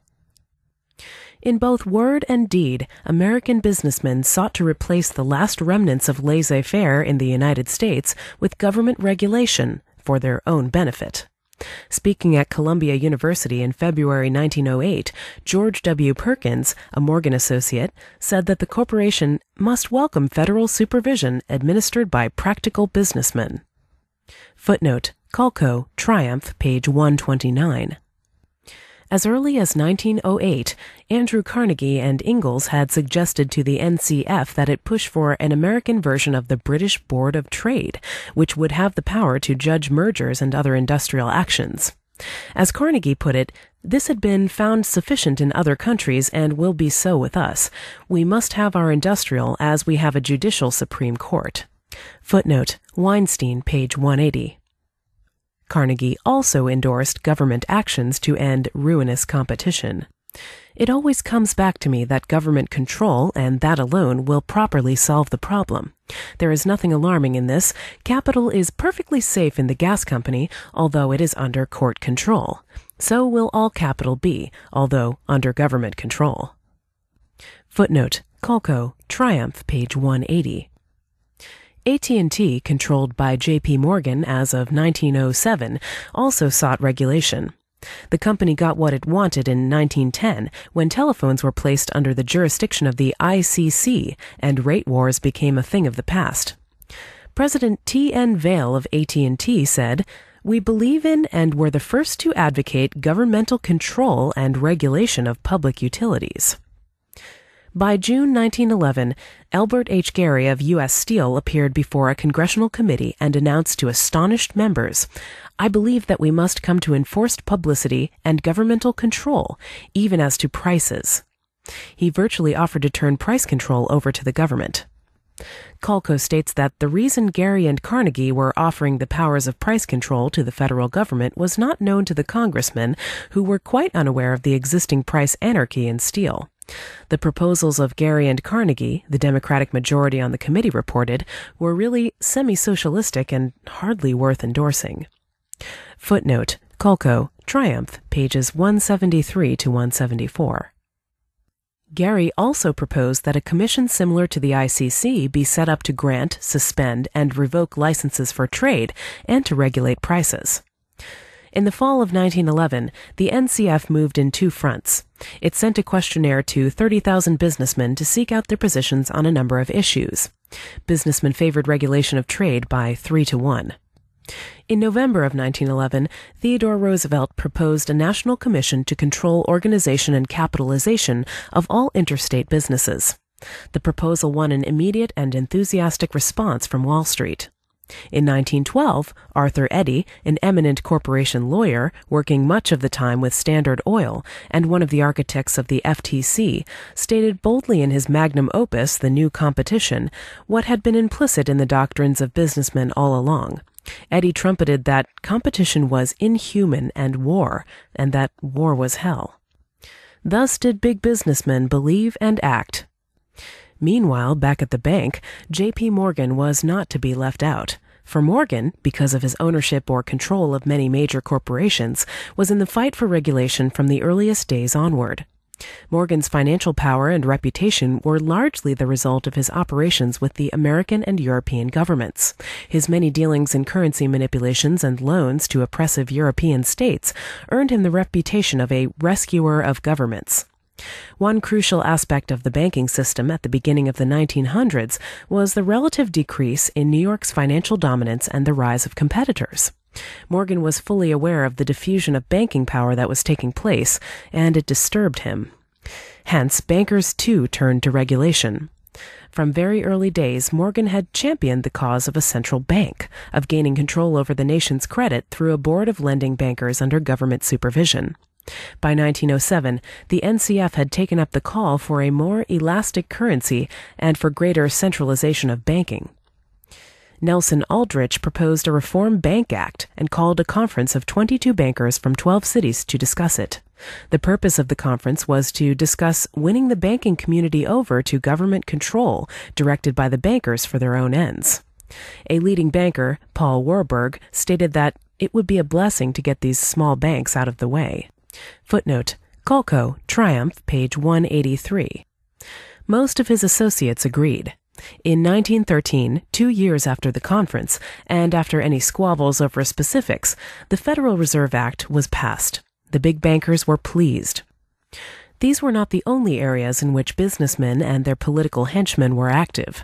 Indeed, ideologically speaking, they were behind innumerable progressive actions and even financed such magazines as The New Republic. Teddy Roosevelt made a passing reference to the desirability of an income tax in his 1906 message to Congress, and the principle received support from such businessmen as George W. Perkins and Carnegie, who often referred to the unequal distribution of wealth as one of the crying evils of our day. Many businessmen opposed it, but the Wall Street Journal said it was certainly in favor of it. The passage of the Clayton Antitrust Act and the creation of the Federal Trade Commission occurred in 1914. Once established, the FTC began its attempt to secure the confidence of well-intentioned businessmen. In a speech before the NCF, one of the pro-regulation powerhouses, J.W. Jenks, affirmed the general feeling of relief among the leaders of large corporations and their understanding that the FTC was helpful to the corporations in every way. Footnote: Weinstein, page 91. In this crucially important era, I have focused on one point. Big business was a major source of American statism. Further researches would show, I am convinced, that big business and financial leaders were also the dominant force behind America's increasingly interventionist foreign policy and behind the ideology of modern liberalism. In fact, by this analysis, sustained research might show American liberal intellectuals to be the running dogs of big businessmen, to twist a Marxist phrase a little bit. Consider the fact that the New Republic has virtually always taken the role of defender of the corporate state, which big businessmen carefully constructed over decades. Consider the fact that such businessmen as Carnegie not only supported all the groups mentioned and the programs referred to, but also supported such things as the big Navy movement at the turn of the century. He sold steel to the United States government that went into the building of ships, and he saw in the Venezuela boundary dispute the possibility of a large order for armor from the United States Navy. Footnote: Walter Lefebvre, The New Empire, An Interpretation of American Expansion, 1860 to 1890. Ithaca, Cornell University Press, 1963, page 239, page 273, note. The note on Carnegie's linking of the Venezuela boundary dispute with obtaining large orders of steel from the Navy was taken from Carnegie's correspondence. Carnegie, along with Rockefeller and later Ford, was responsible for sustained support of American liberalism through the foundations set up in his name. J.P. Morgan, the key financial leader, was also a prime mover of American statism. His foreign financial dealings led him to become deeply involved with Britain during World War I, and this involvement in turn led him to persuade Wilson to enter the war on Britain's behalf to help save billions of dollars of loans which would be lost in the event of a German victory. In a more interesting light, consider the statements made in 1914 by S. Thruston Ballard, owner of the largest wheat refinery in the world. Ballard not only supported vocational schools as part of the public schools, which would transfer training costs to the taxpayers, restrictions on immigration, and a national minimum wage, he saw and proposed a way to cure unemployment. He advocated a federal employment service, public works, and if these were insufficient, government concentration camps where work with a small wage would be provided, supplemented by agricultural and industrial training. Footnote, Weinstein, page 91. Consider the role of big businessmen in pushing through public education in many states after World War I. Senator Wadsworth spoke before a NCF group in 1916, pointing out that compulsory government education was needed to protect the nation against destruction from within. It is to train the boy and girl to be good citizens, to protect against ignorance and dissipation. This meant that the reason to force children to go to school, at gunpoint if necessary, was so that they could be brainwashed into accepting the status quo, almost explicitly so that their capacity for dissent, i.e. their capacity for independent thinking, could be destroyed. Thus did Wadsworth also advocate compulsory and universal military training. Our people shall be prepared mentally as well as in a purely military sense. We must let our young men know that they owe some responsibility to this country. Indeed, we find V.E. Macy, president of the NCF at the close of the war, stating that it was not beside the mark to call attention to the nearly 30 million miners marching steadily toward full citizenship, and ask at what stage of their journey we should lend assistance to the work of quickening the sense of responsibility and partnership in the business of maintaining and perfecting the splendid social, industrial, and commercial structure which has been reared under the American flag. The need, Macy noted, was most urgent. Among American youths, there was a widespread indifference toward and aloofness from individual responsibility for the successful maintenance and upbuilding of the industrial and commercial structure which is the indispensable shelter of us all. Footnote, Weinstein, pages 133 to 135. Big business, then, was behind the existence and curriculum of the public educational system, explicitly to teach young minds to submit and obey, to pay homage to the corporate liberal system which the politicians, a multitude of intellectuals, and many big businessmen created. My intention here simply has been to present an alternative model of historical interpretation of key events in this one crucial era of American history, an interpretation which is neither Marxist, liberal, nor conservative, but which may have some elements in common with each. From a more ideological perspective, my purpose has been to present an accurate portrait of one aspect of how we got here, and indicate a new way of looking at the present system in America. To a large degree, it has been and remains big businessmen who are the fountainheads of American statism. If libertarians are seeking allies in their struggle for liberty, then I suggest that they look elsewhere. Conservatives, too, should benefit from this essay and begin to see big business as a destroyer, not as a unit, of the free market. Liberals should also benefit and re-examine their own premises about the market and regulation. Specifically, they might reconsider the nature of a free market and ponder on the question of why big business has been opposed to precisely that. Isn't it odd that the interests of liberals and key big businessmen have always coincided? The Marxists, too, might rethink their economics and reconsider whether or not capitalism leads to monopoly. Since it can be shown scientifically that economic calculation is impossible in a purely socialistic economy, and that pure statism is not good for man, perhaps the Marxists might also look at the real nature of a complete free market, undiluted by state control. Libertarians themselves should take heart. Our hope lies, as strange as it may seem, not with any remnants from an illusory golden age of individualism, which never existed, but with tomorrow. Our day has not come and gone. It has never existed at all. It is our task to see that it will exist in the future. The choice and the battle are ours. Regulation. The cause, not the cure, of the financial crisis. Roderick T. Long, 2008. People who blame the crisis on the free market have things precisely backward. Market prices are the mechanism that allows consumer rankings of consumption goods to determine choices among production goods. If consumers rank goods made from steel higher than goods made from rubber, steel prices will rise relative to those of rubber, thus encouraging economizing of existing steel and increased production of new steel. This is incidentally why anti-gouging laws are such a bad idea. They prolong the very shortages whose effects they're trying to mitigate by suppressing the price signals that function to end the shortage.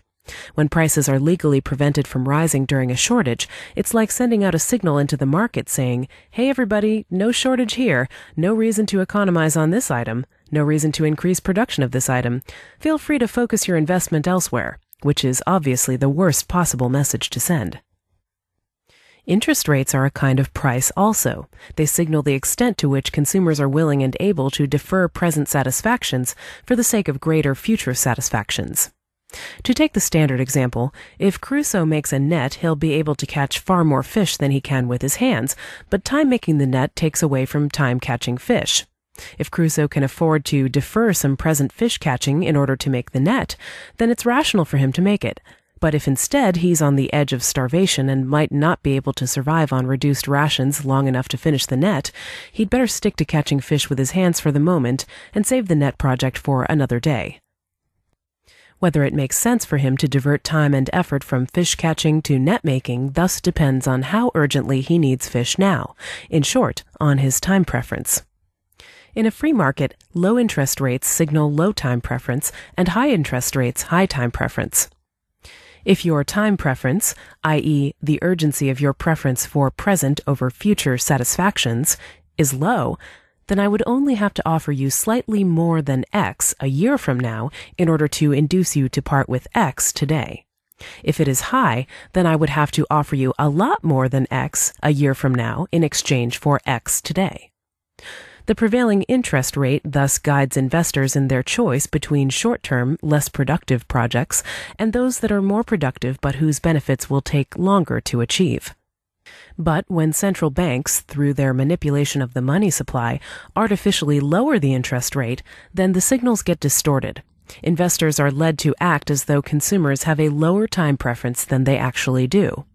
Thus, investors are led to invest in longer-term projects that are unsustainable, since the deferred consumption on which such projects depend is not actually going to get deferred, so that the goods that the investors are counting on in order to complete their long-term projects are not all going to be there when the investors need them. Such unsustainable investment is the boom or bubble. The bust comes when the unsustainability is recognized and a costly process of liquidation ensues. The Austrian theory of the business cycle is sometimes called an overinvestment theory, but that's misleading. The problem is not that investors overinvest across the board, but that they overinvest in higher yield, longer-term projects and underinvest in lower yield, shorter term. That's why Austrians talk about malinvestment rather than overinvestment. The prevailing mainstream tendency to treat capital as homogeneous ignores the difference between higher and lower levels of production goods and thus fails to appreciate the costs of having to switch from the high to the low when the bubble bursts. In addition to the general misallocation of investment between lower order and higher order inputs, monetary inflation produces further imbalances. When the central bank creates money, the new money doesn't propagate through the economy instantaneously. Some sectors get the new money first while they're still facing the old, lower prices, while other sectors get the new money last after they've already begun facing the higher prices. The result of such Cantillon effects is not only a systematic redistribution of wealth from those less to those more favored by the banking government complex, but an artificial stimulation of certain sectors of the economy, making them look more inherently profitable than they are, and so directing economically unjustified levels of investment toward them. Does the Austrian account, as is often claimed, underestimate the ability of investors and entrepreneurs to recognize the effects of government policies and compensate for them? No. Even if you know that a given price represents some mix of genuine market signals and government distortion, you may not know how much of the price represents which factor, so how can you compensate for the distorting factor? Likewise, if you know there are magnetic anomalies in the area that are throwing off your compass, that's not terribly helpful information unless you know exactly where the anomalies are and how strong they are compared with the Earth's magnetic field. Otherwise, you have no way to correct for them. And given that the direction of your compass's needle is at least partly responsive to true north, you're better off trusting it, despite its distortions, than simply abandoning your compass and proceeding by coin flip. On the Austrian understanding, governmental inflation of the money supply, thereby artificially lowering interest rates, was the chief cause of the Great Depression. Mainstream economists dispute this, holding that the Fed's policy could not have been genuinely inflationary, since prices were relatively stable during the period leading up to the crash.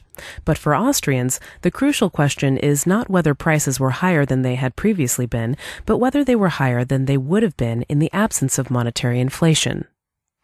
Likewise, for Austrians, the housing bubble that precipitated the current crisis was the product of the Federal Reserve's low-interest policies of recent years. An aside to address a frequent misunderstanding. On the Austrian view, there is nothing wrong with low interest rates per se. Indeed, low interest rates are a symptom of a healthy economy, since the more prosperous people are, the likelier they are to be willing to defer present consumption. But one cannot make an economy healthy by artificially inducing symptoms of health in the absence of their underlying cause. By the same principle, absence of scabbing on one's skin is a sign of physical health, but if there is scabbing, one does not promote health by ripping the scabs away. Advocates of minimum wage laws take note. In the 1920s, while mainstream economists were claiming that stock prices had reached a permanently high plateau, Mises and Hayek were predicting a crash, as incidentally was my grandfather, Charles Roderick Mackay, who as deputy governor of the Federal Reserve Bank of Chicago protested against the Fed's policy of artificially lowered interest rates, kept the Chicago branch out of the easy money policy until centrally overridden, foresaw the likely results, and got the hell out of the stock market well before the crash. Likewise, in recent years, Austrians kept warning of a housing bubble, while folks like Greenspan and Bernanke blithely insisted that the housing market was sound. Now everyone these days is saying, quite sensibly, that in the present crisis we need to avoid the mistakes that lengthened the Great Depression. The problem is that this advice is useless without an accurate understanding of what those mistakes were. By Austrian standards, the current plan to inject more liquidity into the economy is simply treating the disease with more of the poison that originally caused it. Attempting to cure an illness by artificially simulating symptoms of health is literally voodoo economics. Of course, the Federal Reserve is not solely to blame. There are still further government policies that encouraged riskier loans.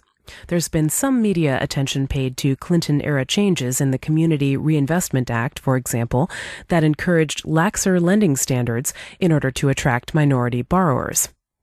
The claim that this explanation is racist is confusing the reason why a given loan is risky with the reason why the loan, despite its riskiness, gets made. All the same, focusing on this narrow example misses the wider picture, which is that when the federal government sponsors massive credit corporations like Freddie Mac and Fannie Mae, it creates an expectation, whether codified in law or not, that the government is guaranteeing their solvency. Just as with the S&L crisis of the 80s, the expectation of reimbursement in the case of failure encourages riskier loans because the risk is socialized. And beyond this are the still deeper factors that stifle affluence for the vast majority and so make it necessary for them to borrow money to buy a home in the first place. Taking that necessity for granted requires justification. Even George Bush, in his speech on the crisis, recognized, or read words written by people who recognized, that the expectation that a bailout would be forthcoming if needed had helped to encourage riskier loans, though he seemed to miss the further implication that by going on to urge a bailout, he was confirming and reinforcing the very expectations that had helped fuel the crisis, thus setting the economy up for a repeat of the crisis in the future.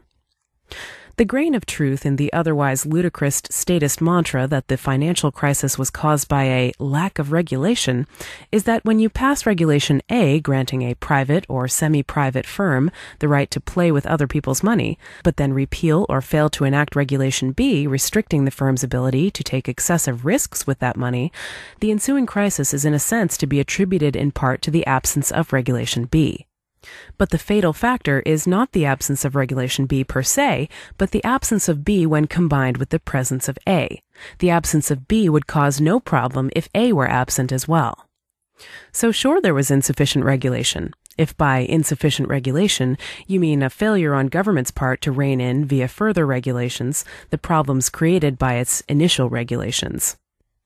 So, if the problem is caused by A without B, it might be objected, why must we adopt the libertarian solution of getting rid of A? Can't we solve the problem just as well by keeping A but adding Regulation B alongside it? The answer is no, because central planning doesn't work. When one responds to bad regulations by adding new regs to counteract the old ones, rather than simply repealing the old ones, one adds more and more layers between decisions and the market, increasingly muffling price system feedback and courting calculational chaos. But, the objector may continue, what if we're in a situation where we have Regulation A but no Regulation B, and where further repealing A is not politically possible, but adding Regulation B is? In that case, shouldn't we push to add B? In some circumstances, depending on the details, maybe so. But the more important question to my mind is, to which should we devote more of our time and energy? Tweaking the details of a fundamentally unsound system within the parameters of what is currently considered politically possible, or working to shift those parameters themselves? In Hayek's words, those who have concerned themselves exclusively with what seemed practicable in the existing state of opinion have constantly found that this has rapidly become politically impossible as the result of changes in a public opinion which they have done nothing to guide. Okay, some will say, maybe it was government, not laissez-faire, that got us into the mess, but now that we're in it, don't we need government to get us out? My answer is that government doesn't have the ability to get us out.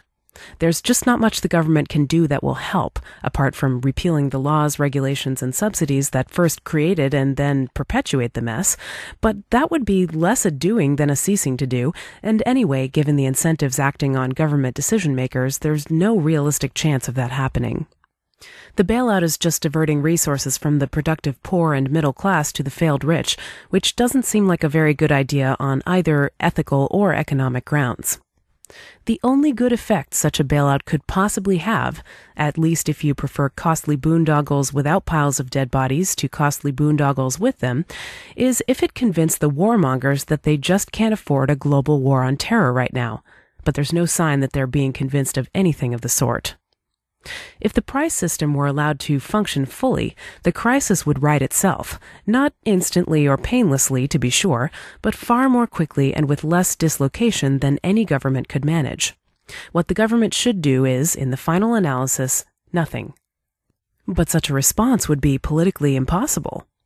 Quite true, but what makes it politically impossible? Is it some corporatist bias on the part of the American people? Did Congress pass the bailout because the voters were clamoring for it? On the contrary, most of the voters seem to have been decidedly against it.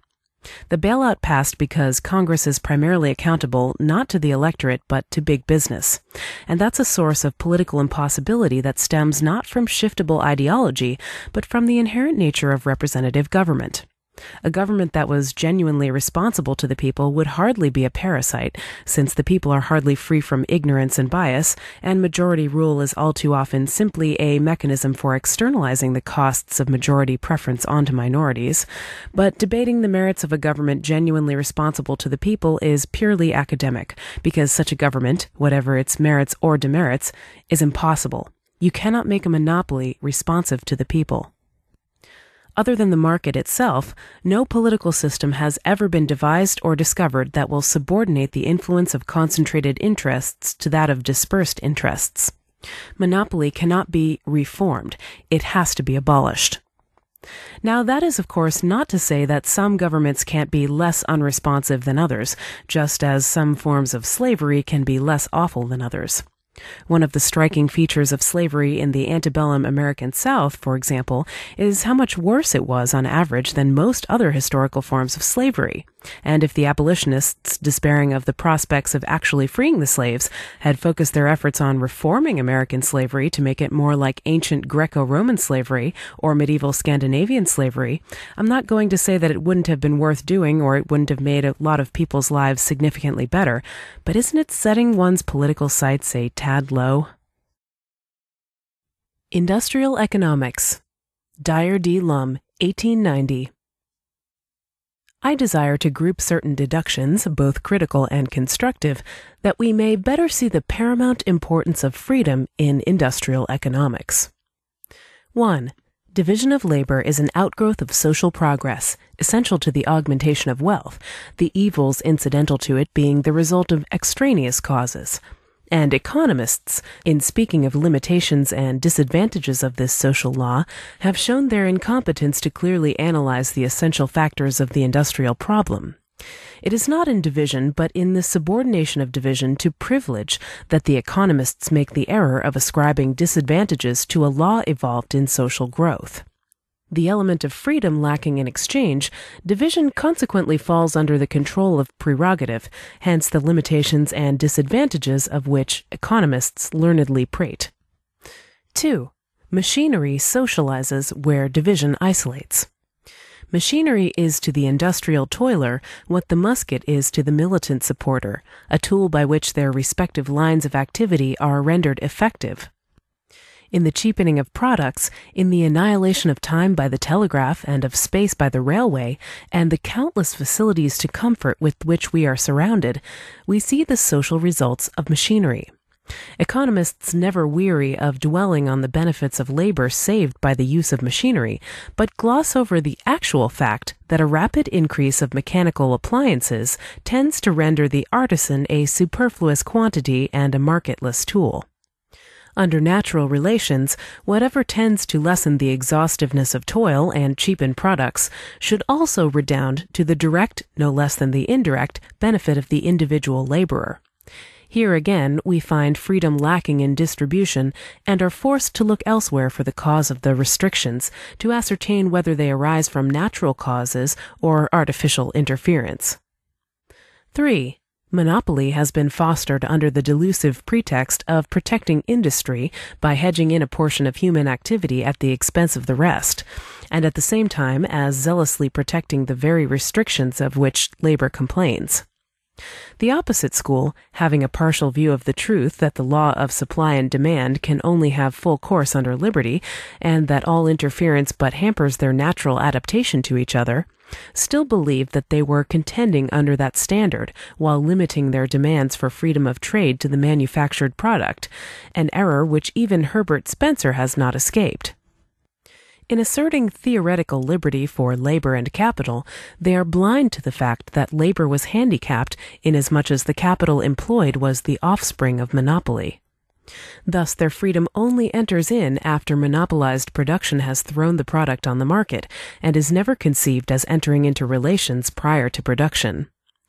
Consequently, in the present strained relations between capital and labor, we find the freedom of contract a meaningless phrase, and professed apostles of liberty, like Amasa Walker, delivering themselves as follows. In relation to capital and labor, there must be a just proportion of each to the most efficient production, sufficient labor for the capital, and capital for the laborer. So there must be sufficient enterprise, business talent, and tact to use both, and the several parties must be left to act voluntarily under the instincts of human nature and the laws of value. Footnote: Amasa Walker, The Science of Wealth, a manual of political economy embracing the laws of trade, currency, and finance. Boston, Little, 1866, page 281. The text of the quotation has been slightly corrected from Lum's original text to ensure that it matches Walker's. Whether legalization of the lower instincts and the speculative laws now dominant tend to the higher evolution of free action, our apostle of liberty saith not. 4. Competition is the exact opposite, not parent, of monopoly. Freedom is essential to true competition, and wherever restriction exists on one side, it implies privilege on the other. And insofar competition ceases, monopoly rather than competition now exists. In the abrogation of privilege, competition becomes not only free, but acts as the governor on an engine, self-regulative, and bringing cost as the means of price.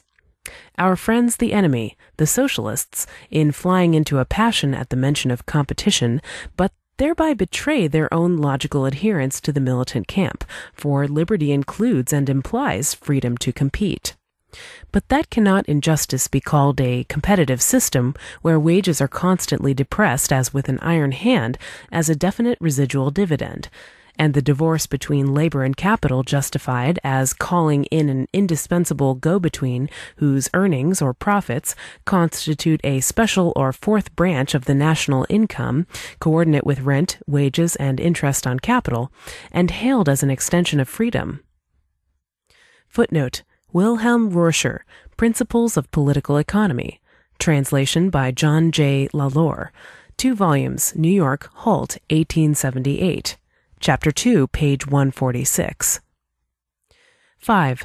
The real problem is a far deeper one than enters into the arguments of the advocates of protection and restriction or of a post-production liberty.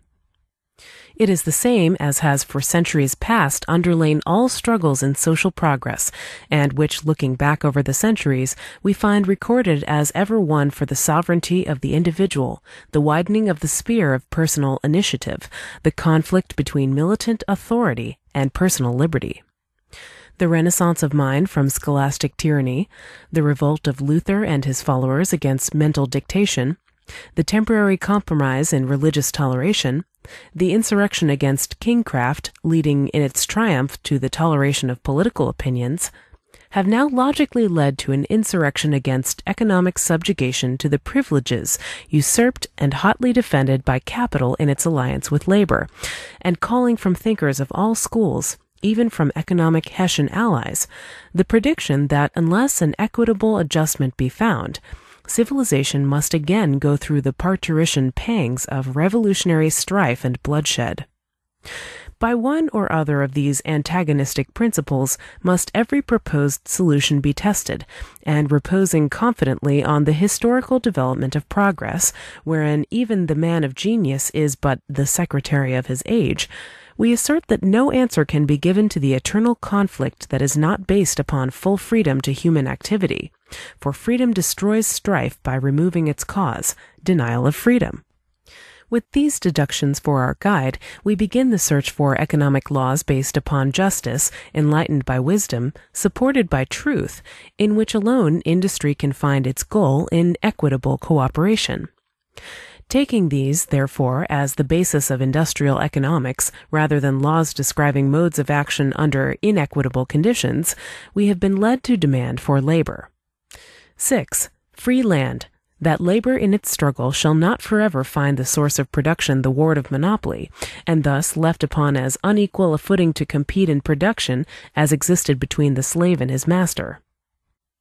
That as land is the source of production, its real or natural value lies in its use, not what it will bring where privilege exists to give it a fictitious value. One of the effects of this would be the elimination of rent as a necessary prelude to occupancy, or a factor in the distribution of the shares of production. That under freedom of access to vacant land and the spring it would give to production, labor would determine a juster proportionality of values between products, wherein alone real value exists. We see in nationalization of land but a recurrence to militancy in its methods, and its application beset with many fatal compromises. To one who accepts authority rather than liberty as a guiding principle, the conclusion may be natural. but to one who endeavors to square his principles by the test of liberty, whether land can be called private property or not, after it has ceased to be a factor in economic exploitation, is immaterial. Liberty cannot deny the calling of one's possession of anything his own. It is in the power given by legalization to hold for speculative purposes, not particular possession for occupancy, that the danger to civilization lies.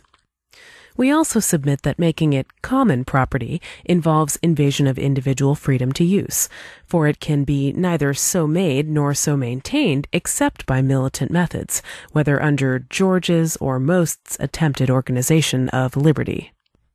7. Free exchange would break the monopoly now possessed by currency, the instrument of exchange, and also could open full use of the possession of land. Today, the small retail dealer cannot compete with the merchant prince in the purchase of goods, any more than the mechanic who buys his coal by the bushel enters into competition with one who buys his year's supply by the cargo. Has the workman equal freedom to compete with the employer of labor? Can hands enter the market on equal term with the wealthy contractor? But why not? Because behind the capitalist, as we now find him, privilege lends support which transforms the result of honest industry into a hideous Moloch standing with outstretched arms to receive as a sacrificial victim the toilers who have made that capital possible. The legalized power given to money determines the difference. It makes it more than the mere instrument of exchange. It becomes an implement of exploitation, having a fictitious value and culling from industry to increase by payment for use. Thus claiming that yesterday's labor is more than wealth acquired, and through interest entitled to prerogatives not granted to today's labor but even taken from it. We thus see that it is not capital per se that liberty assails, but the artificial power it usurps, that under equal freedom, where no privilege exists to entail exploitation, it is as harmless as we have seen private property would be. Capital itself is man's best friend, the true social savior that opens the march of progress and that has transformed society from warlike to peaceful pursuits. But under the crucifying hands of legalization, where prerogative mocks at penury, its mission is thwarted and it becomes a ravenous beast. As Satan is said to have once been an angel of light, so in the denial of equal freedom to the capitalization of the fruits of labor, capital has become a demon of hell, and beyond the power of redemption by single tax sanctification. 8. Mutual banking, we have seen, would open the door for relief. In the absence of artificial restraint upon individual activity that everyone in possession of returns for labor applied, endorsed by business capacity or not, whether individually or by association, could command credit to the extent of their honestly acquired wealth or confidence in their pledge of labor force, and use their own labor as a basis for increased production. Whether production would then be individualistic or associative, on which the author has strong convictions, would not in the least alter the case. Freedom to normal growth secured, its natural course is a detail which would regulate itself. The fact remains that under release from compulsory rent and cessation of usury, energy and capacity would be more assiduously cultivated and command greater confidence than a state certificate for honesty, and thereby create an ample medium for exchange based on labor products. To doubt it is to assert that capacity and energy, together with inventive talent, can only germinate where exhaustive mental or manual labor most exist, and where rest and recreation are least known. Credit would be a matter of confidence in both security and character would be as essential an element then as shrewdness and cunning are now. Business, emancipated from inequitable conditions, would continue as uninterruptedly as under the present system of a mortgage security on the source of production where labor toils for another's benefit, and the benumbing effect of a Frankenstein state no longer repress individuality nor inspire the superstitious with awe. Insurance or security. Under equal freedom, wherever demand exists, supply necessarily will be forthcoming, and guarantees for security will arise as easy as guarantees for politeness in the ballroom or parlor. Under equal opportunities, wherever mankind are thrown upon their own resources, when being fed from a spoon by government pap shall have become a traditionary tale of a past superstition, what is there in the power of activity that cooperative enterprise cannot undertake? We now see on every hand 1,000 instances of voluntary association to attain certain objects. Many such deemed impractical a few centuries since are commonplaces today. Who will say the limit has been reached? Even in functions government assumes as necessary, we find voluntary militia and home guards, fire departments in many places in which all members risk their lives and turn out in all weather to render the lives and property of their neighbors secure. Associations of private watchmen who find support even though their patrons pay taxes for municipal police protection. A fire patrol in the interests of insurance companies to protect property from destruction. These are instances of cooperation applied to guaranteeing security of supply-seeking demand without difficulty or friction, a demand by no means dependent upon legalization, but supplementing its deficiencies. All relations under equal freedom will tend to become associative when and where it is seen to be most effective. Freedom for the individual cannot be construed into compulsory isolation. What is even now done by wealthy mill owners may be done by all when equal opportunities to exploit nature shall have removed special privileges to exploit fellow men, when cooperation in all needed relations lies open before us and labor enjoys its full just share of the wealth or values it creates. With its resultant release from rent, interest, profits, and taxation as enforced tribute, the causes for vice and crime would rapidly diminish, for free access to nature would open to all more than a competence, and in ease give greater scope to the purely human sympathies for the unfortunate. And so far as protection from the still vicious and idle is concerned, an extension of the scope of insurance can meet all requirements. An organization for protection to person and labor product, or property if you will, composed of those who felt the need for the exercise of such functions, in which loss by depredation would involve no greater difficulty than loss by fire, would naturally arise where such demand existed. The difference between the watchmen of such an organization, whose functions consist in mutual protection and defense of the equal limits of personal freedom for commercial needs, and a political policy system wherein personal liberty is subordinated to inanimate things as of a greater importance than their creators, is so apparent to the candid reader that I need not pause to dwell upon it. Progress and order is the true expression of social evolution, rather than the reverse, for law is ever fixity, and its resulting order but uniformity wherein progress finds its grave. Order based upon progress, on the contrary, ever retains the plasticity essential to the latter, and this can only be realized in the further evolution of the law of equal freedom required by the industrial type. Such is anarchy. Labor Struggle in a Free Market. Kevin A. Carson, 2008. One of the most common questions raised about a hypothetical free market society concerns worker protection laws of various kinds. As Roderick Long puts it, in a free nation, will employees be at the mercy of employers? Under current law, employers are often forbidden to pay wages lower than a certain amount, to demand that employees work in hazardous conditions or sleep with the boss, or to fire without cause or notice. What would be the fate of employees without these protections?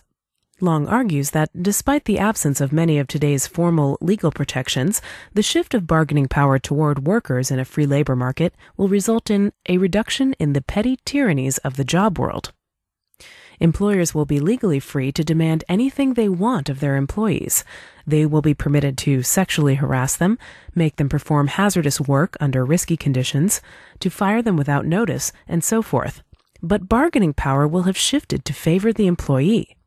Since prosperous economies generally see an increase in the number of new ventures but a decrease in the birth rate, jobs will be chasing workers rather than vice versa. Employees will not feel coerced into accepting mistreatment because it will be so much easier to find a new job, and workers will have more clout, when initially hired, to demand a contract which rules out certain treatment, mandates reasonable notice for layoffs, stipulates parental leave, or whatever. And the kind of horizontal coordination made possible by telecommunications networking opens up the prospect that unions could become effective at collective bargaining without having to surrender authority to a union boss. This last is especially important. Present-day labor law limits the bargaining power of labor as much as it reinforces it.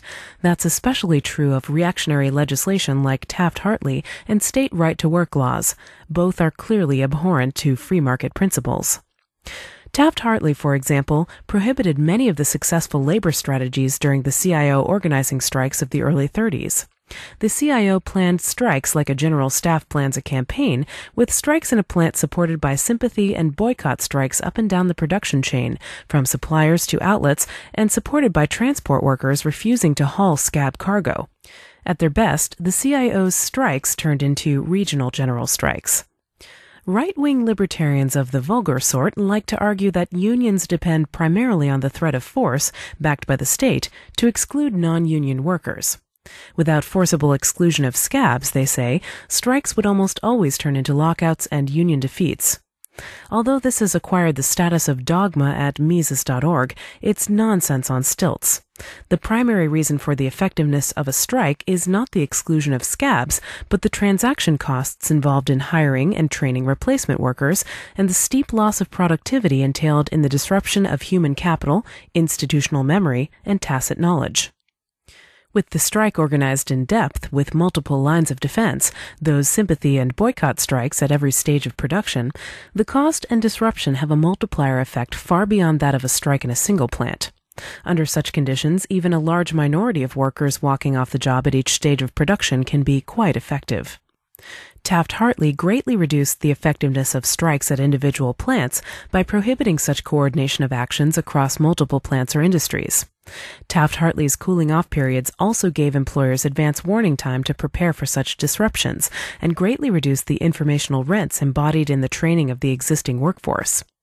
Were such restrictions on sympathy and boycott strikes and suppliers not in place, today's just-in-time economy would likely be far more vulnerable to disruption than that of the 1930s. But long before Taft-Hartley, the labor law regime of the New Deal had already created a fundamental shift in the form of labor struggle. Before Wagner and the NLRB enforced collective bargaining process, labor struggle was less focused on strikes and more focused on what workers did in the workplace itself to exert leverage against management.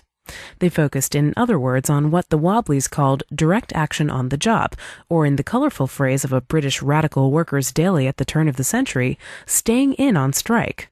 The reasoning was explained in the Wobbly pamphlet, How to Fire Your Boss, A Worker's Guide to Direct Action.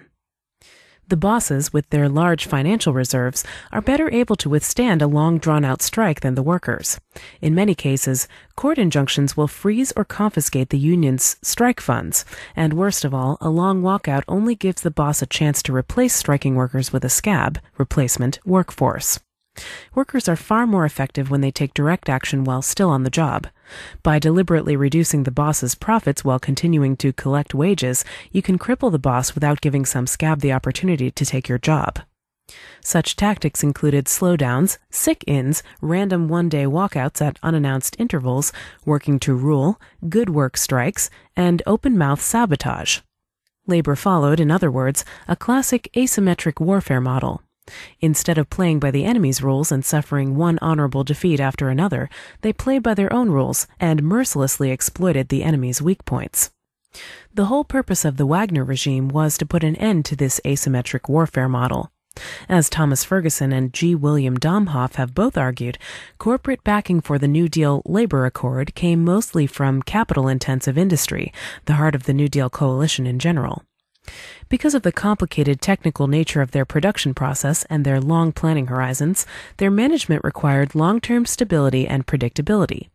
At the same time, because they were extremely capital-intensive, labor costs were a relatively modest part of total costs. Management, therefore, was willing to trade significant wage increases and job security for social peace on the job.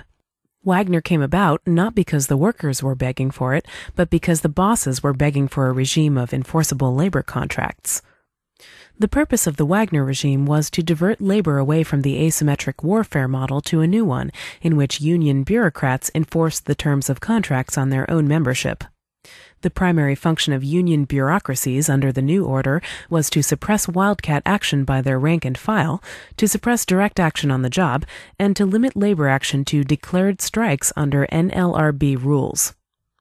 The New Deal labor agenda had the same practical effect as telling the militiamen at Lexington and Concord to come out from behind the rocks, put on bright red uniforms, and march in parade ground formation, in return for a system of arbitration to guarantee they didn't lose all the time. The problem is that bosses decided long ago that labor was still winning too much of the time, even under the Wagner regime. Their first response was Taft-Hartley and the right-to-work laws. From that point on, union membership stopped growing and then began a slow and inexorable process of decline that continues to the present day. The process picked up momentum around 1970 when management decided that the New Deal labor accord had outlived its usefulness altogether and embraced the full union-busting potential under Taft-Hartley in earnest. But the official labor movement still forgoes the weapons it laid down in the 1930s. It sticks to wearing its bright red uniforms and marching in parade ground formation, and gets massacred every time. Labor needs to reconsider its strategy, and in particular take a new look at the asymmetric warfare techniques it has abandoned for so long. The effectiveness of these techniques is a logical result of the incomplete nature of the labor contract. According to Michael Reich and James Devine, conflict is inherent in the employment relation because the employer does not purchase a specified quantity of performed labor, but rather control over the worker's capacity to work over a given time period, and because the worker's goals differ from those of the employer. The amount of labor actually done is determined by a struggle between workers and capitalists. The labor contract is incomplete because it is impossible for a contract to specify ahead of time the exact levels of effort and standards of performance expected of workers. The specific terms of the contract can only be worked out in the contested terrain of the workplace. The problem is compounded by the fact that management's authority in the workplace isn't exogenous. That is, it isn't enforced by the external legal system at zero cost to the employer. Rather, it's endogenous. Management's authority is enforced entirely with the resources and at the expense of the company, and workers' compliance with directives is frequently costly and sometimes impossible to enforce. Employers are forced to resort to endogenous enforcement. When there is no relevant third party, when the contested attribute can be measured only imperfectly or at considerable cost, work effort, for example, or the degree of risk assumed by a firm's management, when the relevant evidence is not admissible in a court of law, when there is no possible means of redress, or when the nature of the contingencies concerning future states of the world relevant to the exchange precludes writing a fully specified contract. In such cases, the ex post terms of exchange are determined by the structure of the interaction between A and B, and in particular on the strategies A is able to adopt to induce B to provide the desired level of the contested attribute, and the counter-strategies available to B. An employment relationship is established when, in return for a wage, the worker B agrees to submit to the authority of the employer A for a specified period of time in return for a wage W. While the employer's promise to pay the wage is legally enforceable, the worker's promise to bestow an adequate level of effort and care upon the tasks assigned, even if offered, is not. Work is subjectively costly for the worker to provide, valuable to the employer, and costly to measure. The manager-worker relationship is thus a contested exchange. Footnote: Samuel Bowles and Herbert Gintis. Is the demand for workplace democracy redundant in a liberal economy? Democracy and Efficiency in the Economic Enterprise, edited by Ugo Pagano and Robert Rawthorne. London, Routledge, 1996, pages 64 to 81. Since it is impossible to define the terms of the contract exhaustively up front, bargaining, as Oliver Williamson puts it, is pervasive. The classic illustration of the contested nature of the workplace under incomplete labor contracting and the pervasiveness of bargaining is the struggle over the pace and intensity of work, reflected in both the slowdown and working to rule. At its most basic, the struggle over the pace of work is displayed in what Oliver Williamson calls perfunctory cooperation as opposed to consummate cooperation. Consummate cooperation is an affirmative job attitude to include the use of judgment, filling gaps, and taking initiative in an instrumental way. Perfunctory cooperation, by contrast, involves job performance of a minimally acceptable sort. The upshot is that workers, by shifting to a perfunctory performance mode, are in a position to destroy idiosyncratic efficiency gains.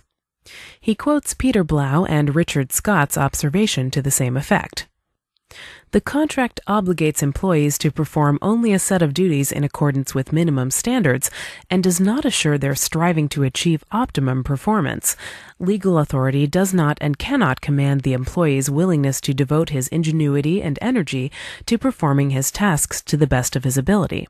It promotes compliance with directives and discipline, but does not encourage employees to exert effort, to accept responsibilities, or to exercise initiative. Legal authority, likewise, does not and cannot prescribe working to rule, which is nothing but obeying management's directives literally and without question. If they're the brains behind the operation, and we get paid to shut up and do what we're told, then by God, that's just what we'll do. Disgruntled workers, Williamson suggests, will respond to intrusive or authoritarian attempts at surveillance and monitoring with a passive-aggressive strategy of compliance in areas where effective metering is possible, while shifting their perfunctory compliance, or worse, into areas where it is impossible.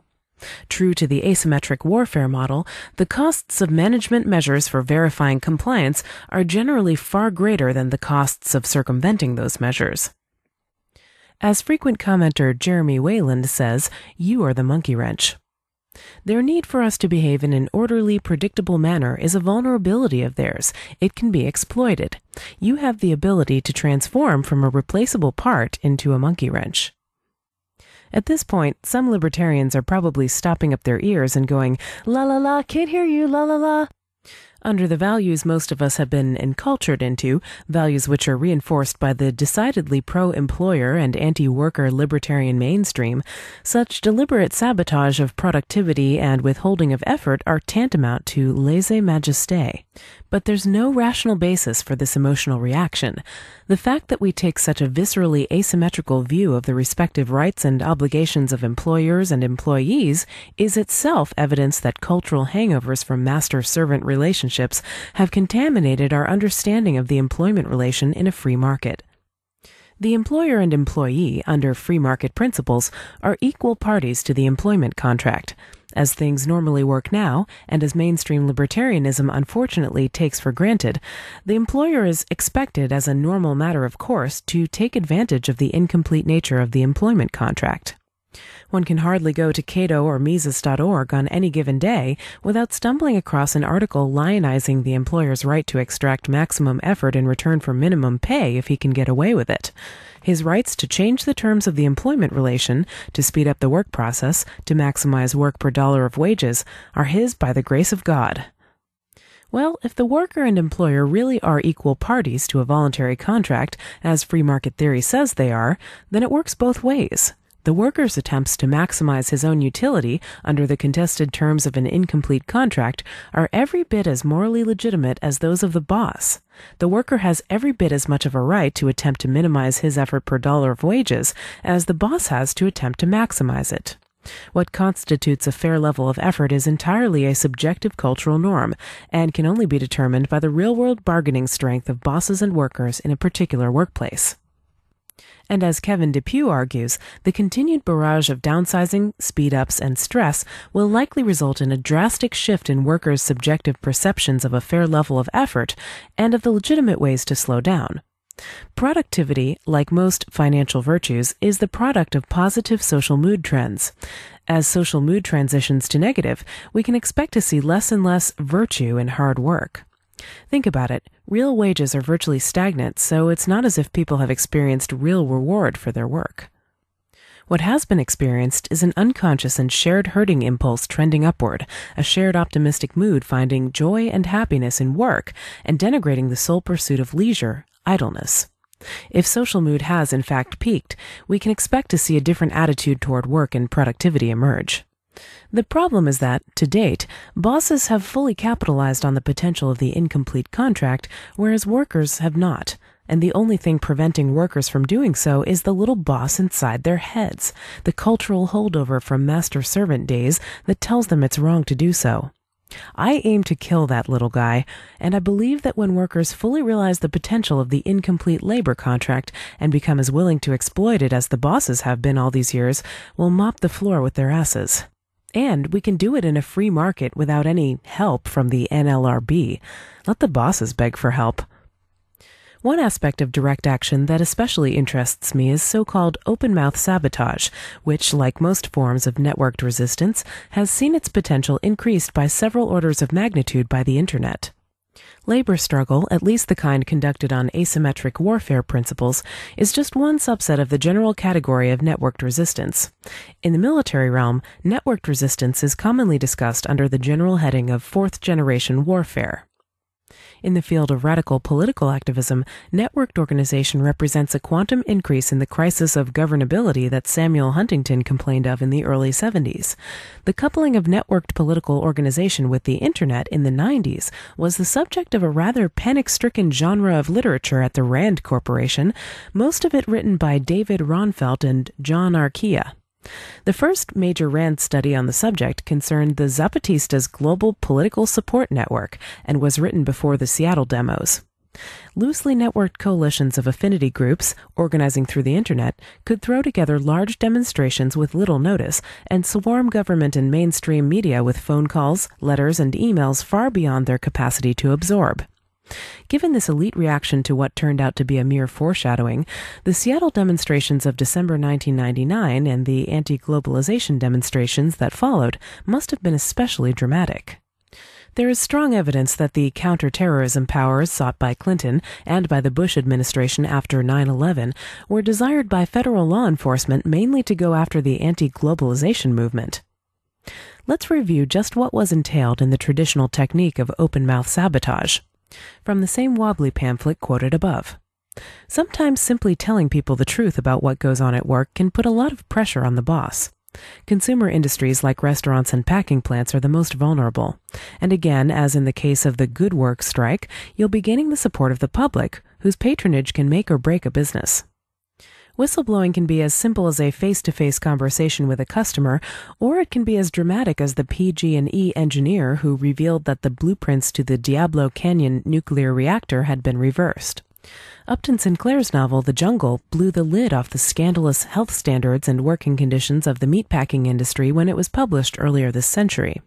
Waiters can tell their restaurant clients about the various shortcuts and substitutions that go into creating the faux haute cuisine being served to them. Just as work to rule puts an end to the usual relaxation of standards, whistleblowing reveals it for all to know. The Internet has increased the potential for open-mouth sabotage by several orders of magnitude. The first really prominent example of the open mouth in the networked age was the so-called McLibel case, in which McDonald's used a slap lawsuit to suppress pamphleteers highly critical of their company. Even in the early days of the Internet, bad publicity over the trial and the defendant's savvy use of the trial as a platform drew far, far more negative attention to McDonald's than the pamphleteers could have done without the company's help. In 2004, the Sinclair Media and Diebold cases showed that in a world of BitTorrent and mirror sites, it was literally impossible to suppress information once it had been made public. As recounted by Yochai Benkler, Sinclair Media resorted to a slap lawsuit to stop a boycott campaign against their company, aimed at both shareholders and advertisers, over their airing of an anti-Kerry documentary by the Swift boaters. Sinclair found the movement impossible to suppress, as the original campaign websites were mirrored faster than they could be shut down, and the value of their stock imploded. As also reported by Benkler, Diebold resorted to tactics much like those the RIAA uses against file sharers to shut down sites which published internal company documents about their voting machines. The memos were quickly distributed by BitTorrent to more hard drives than anybody could count, and Diebold found itself playing whack-a-mole as the mirror sites displaying the information proliferated exponentially. One of the most entertaining cases involved the MPAA's attempt to suppress DCSS, John Johansson's CSS descrambler for DVDs. The code was posted all over the blogosphere in a deliberate act of defiance and even printed on T-shirts. In the Alisher Uzmanov case, the blogosphere lined up in defense of Craig Murray, who exposed the corruption of post-Soviet Uzbek oligarch Uzmanov against the latter's attempts to suppress Murray's site. Finally, in the recent WikiLeaks case, a judge's order to disable the site didn't have any real impact on the availability of the bare documents. Because WikiLeaks operates sites like wikileaks.cx in other countries, the documents remained widely available both in the United States and abroad, and the effort to suppress access to them caused them to rocket across the internet, drawing millions of hits on other websites. This is what's known as the Streisand effect. Attempts to suppress embarrassing information result in more negative publicity than the original information itself. The Streisand effect is displayed every time an employer fires a blogger, the phenomenon known as deucing after the first prominent example of it, over embarrassing comments about the workplace. The phenomenon has attracted considerable attention in the mainstream media. In most cases, employers who attempt to suppress embarrassing comments by disgruntled workers are blindsided by the much, much worse publicity resulting from the suppression attempt itself.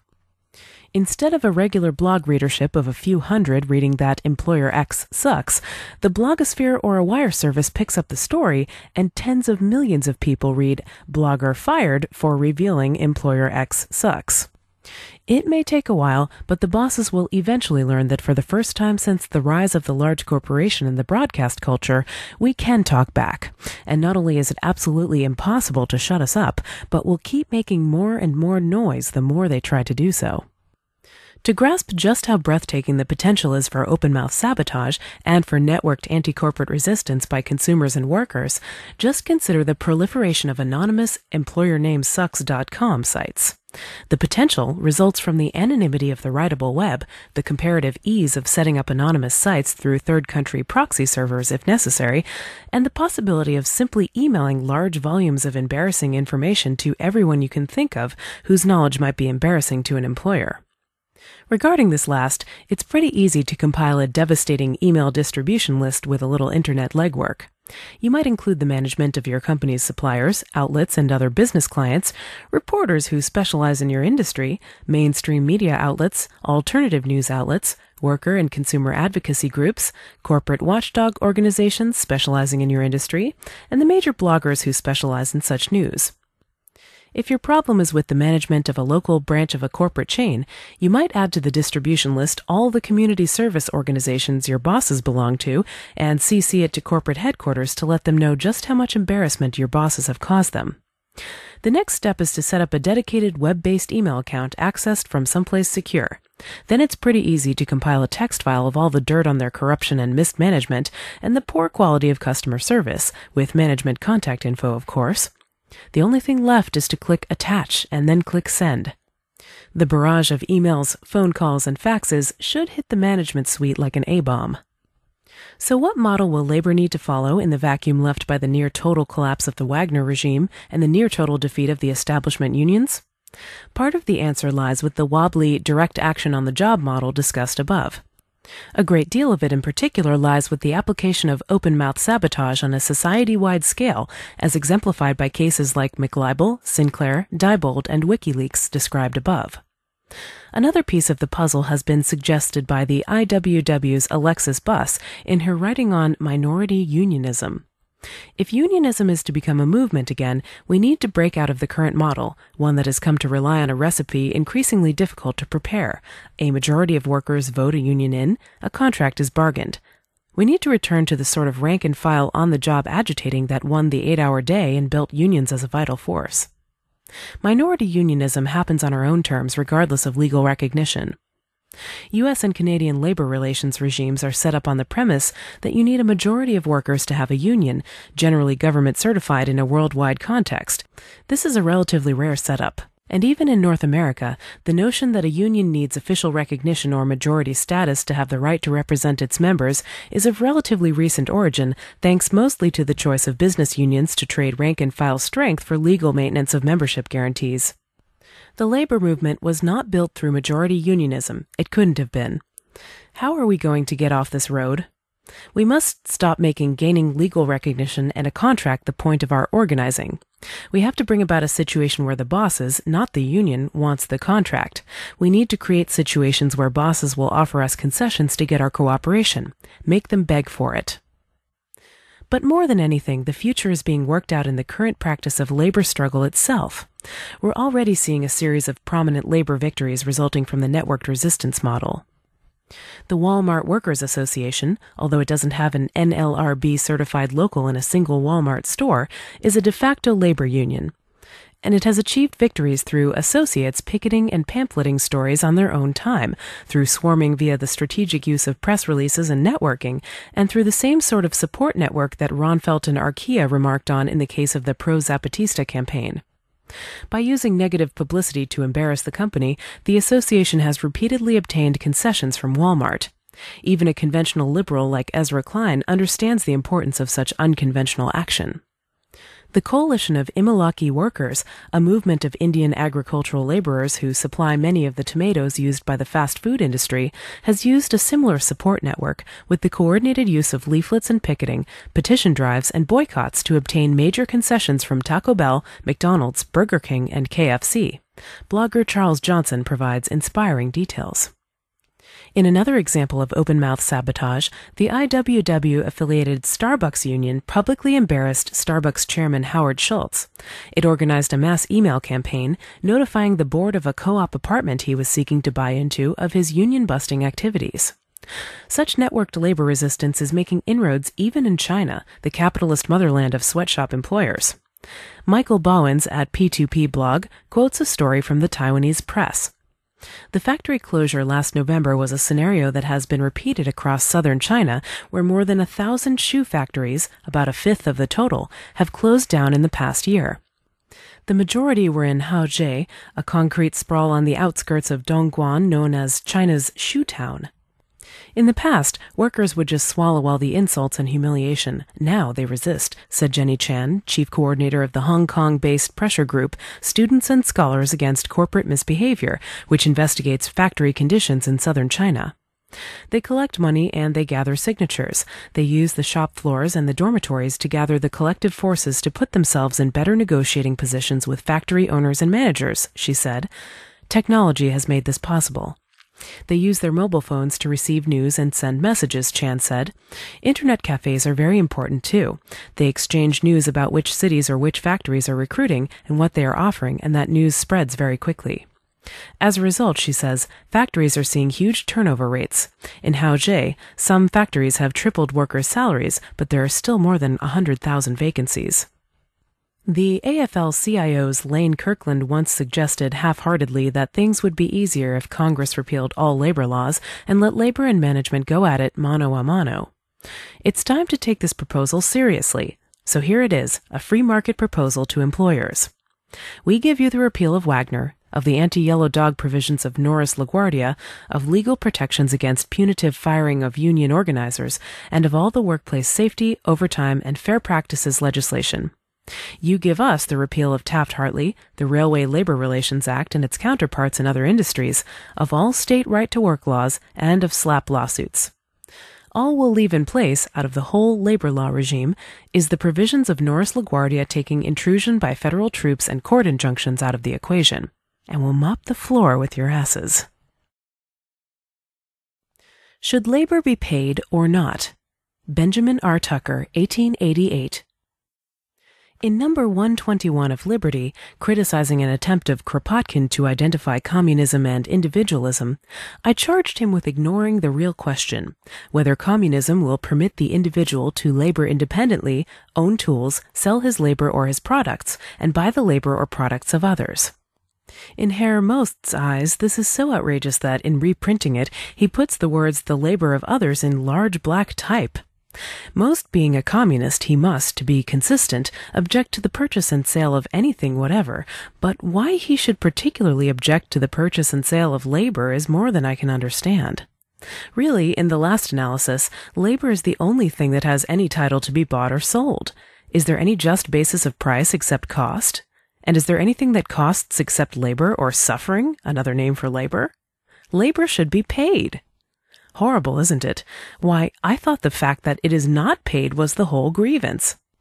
Unpaid labor has been the chief complaint of all socialists, and that labor should get its reward has been their chief contention. Suppose I had said to Kropotkin that the real question is whether communism will permit individuals to exchange their labor or products on their own terms.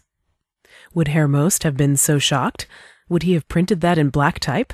Yet in another form I said precisely that.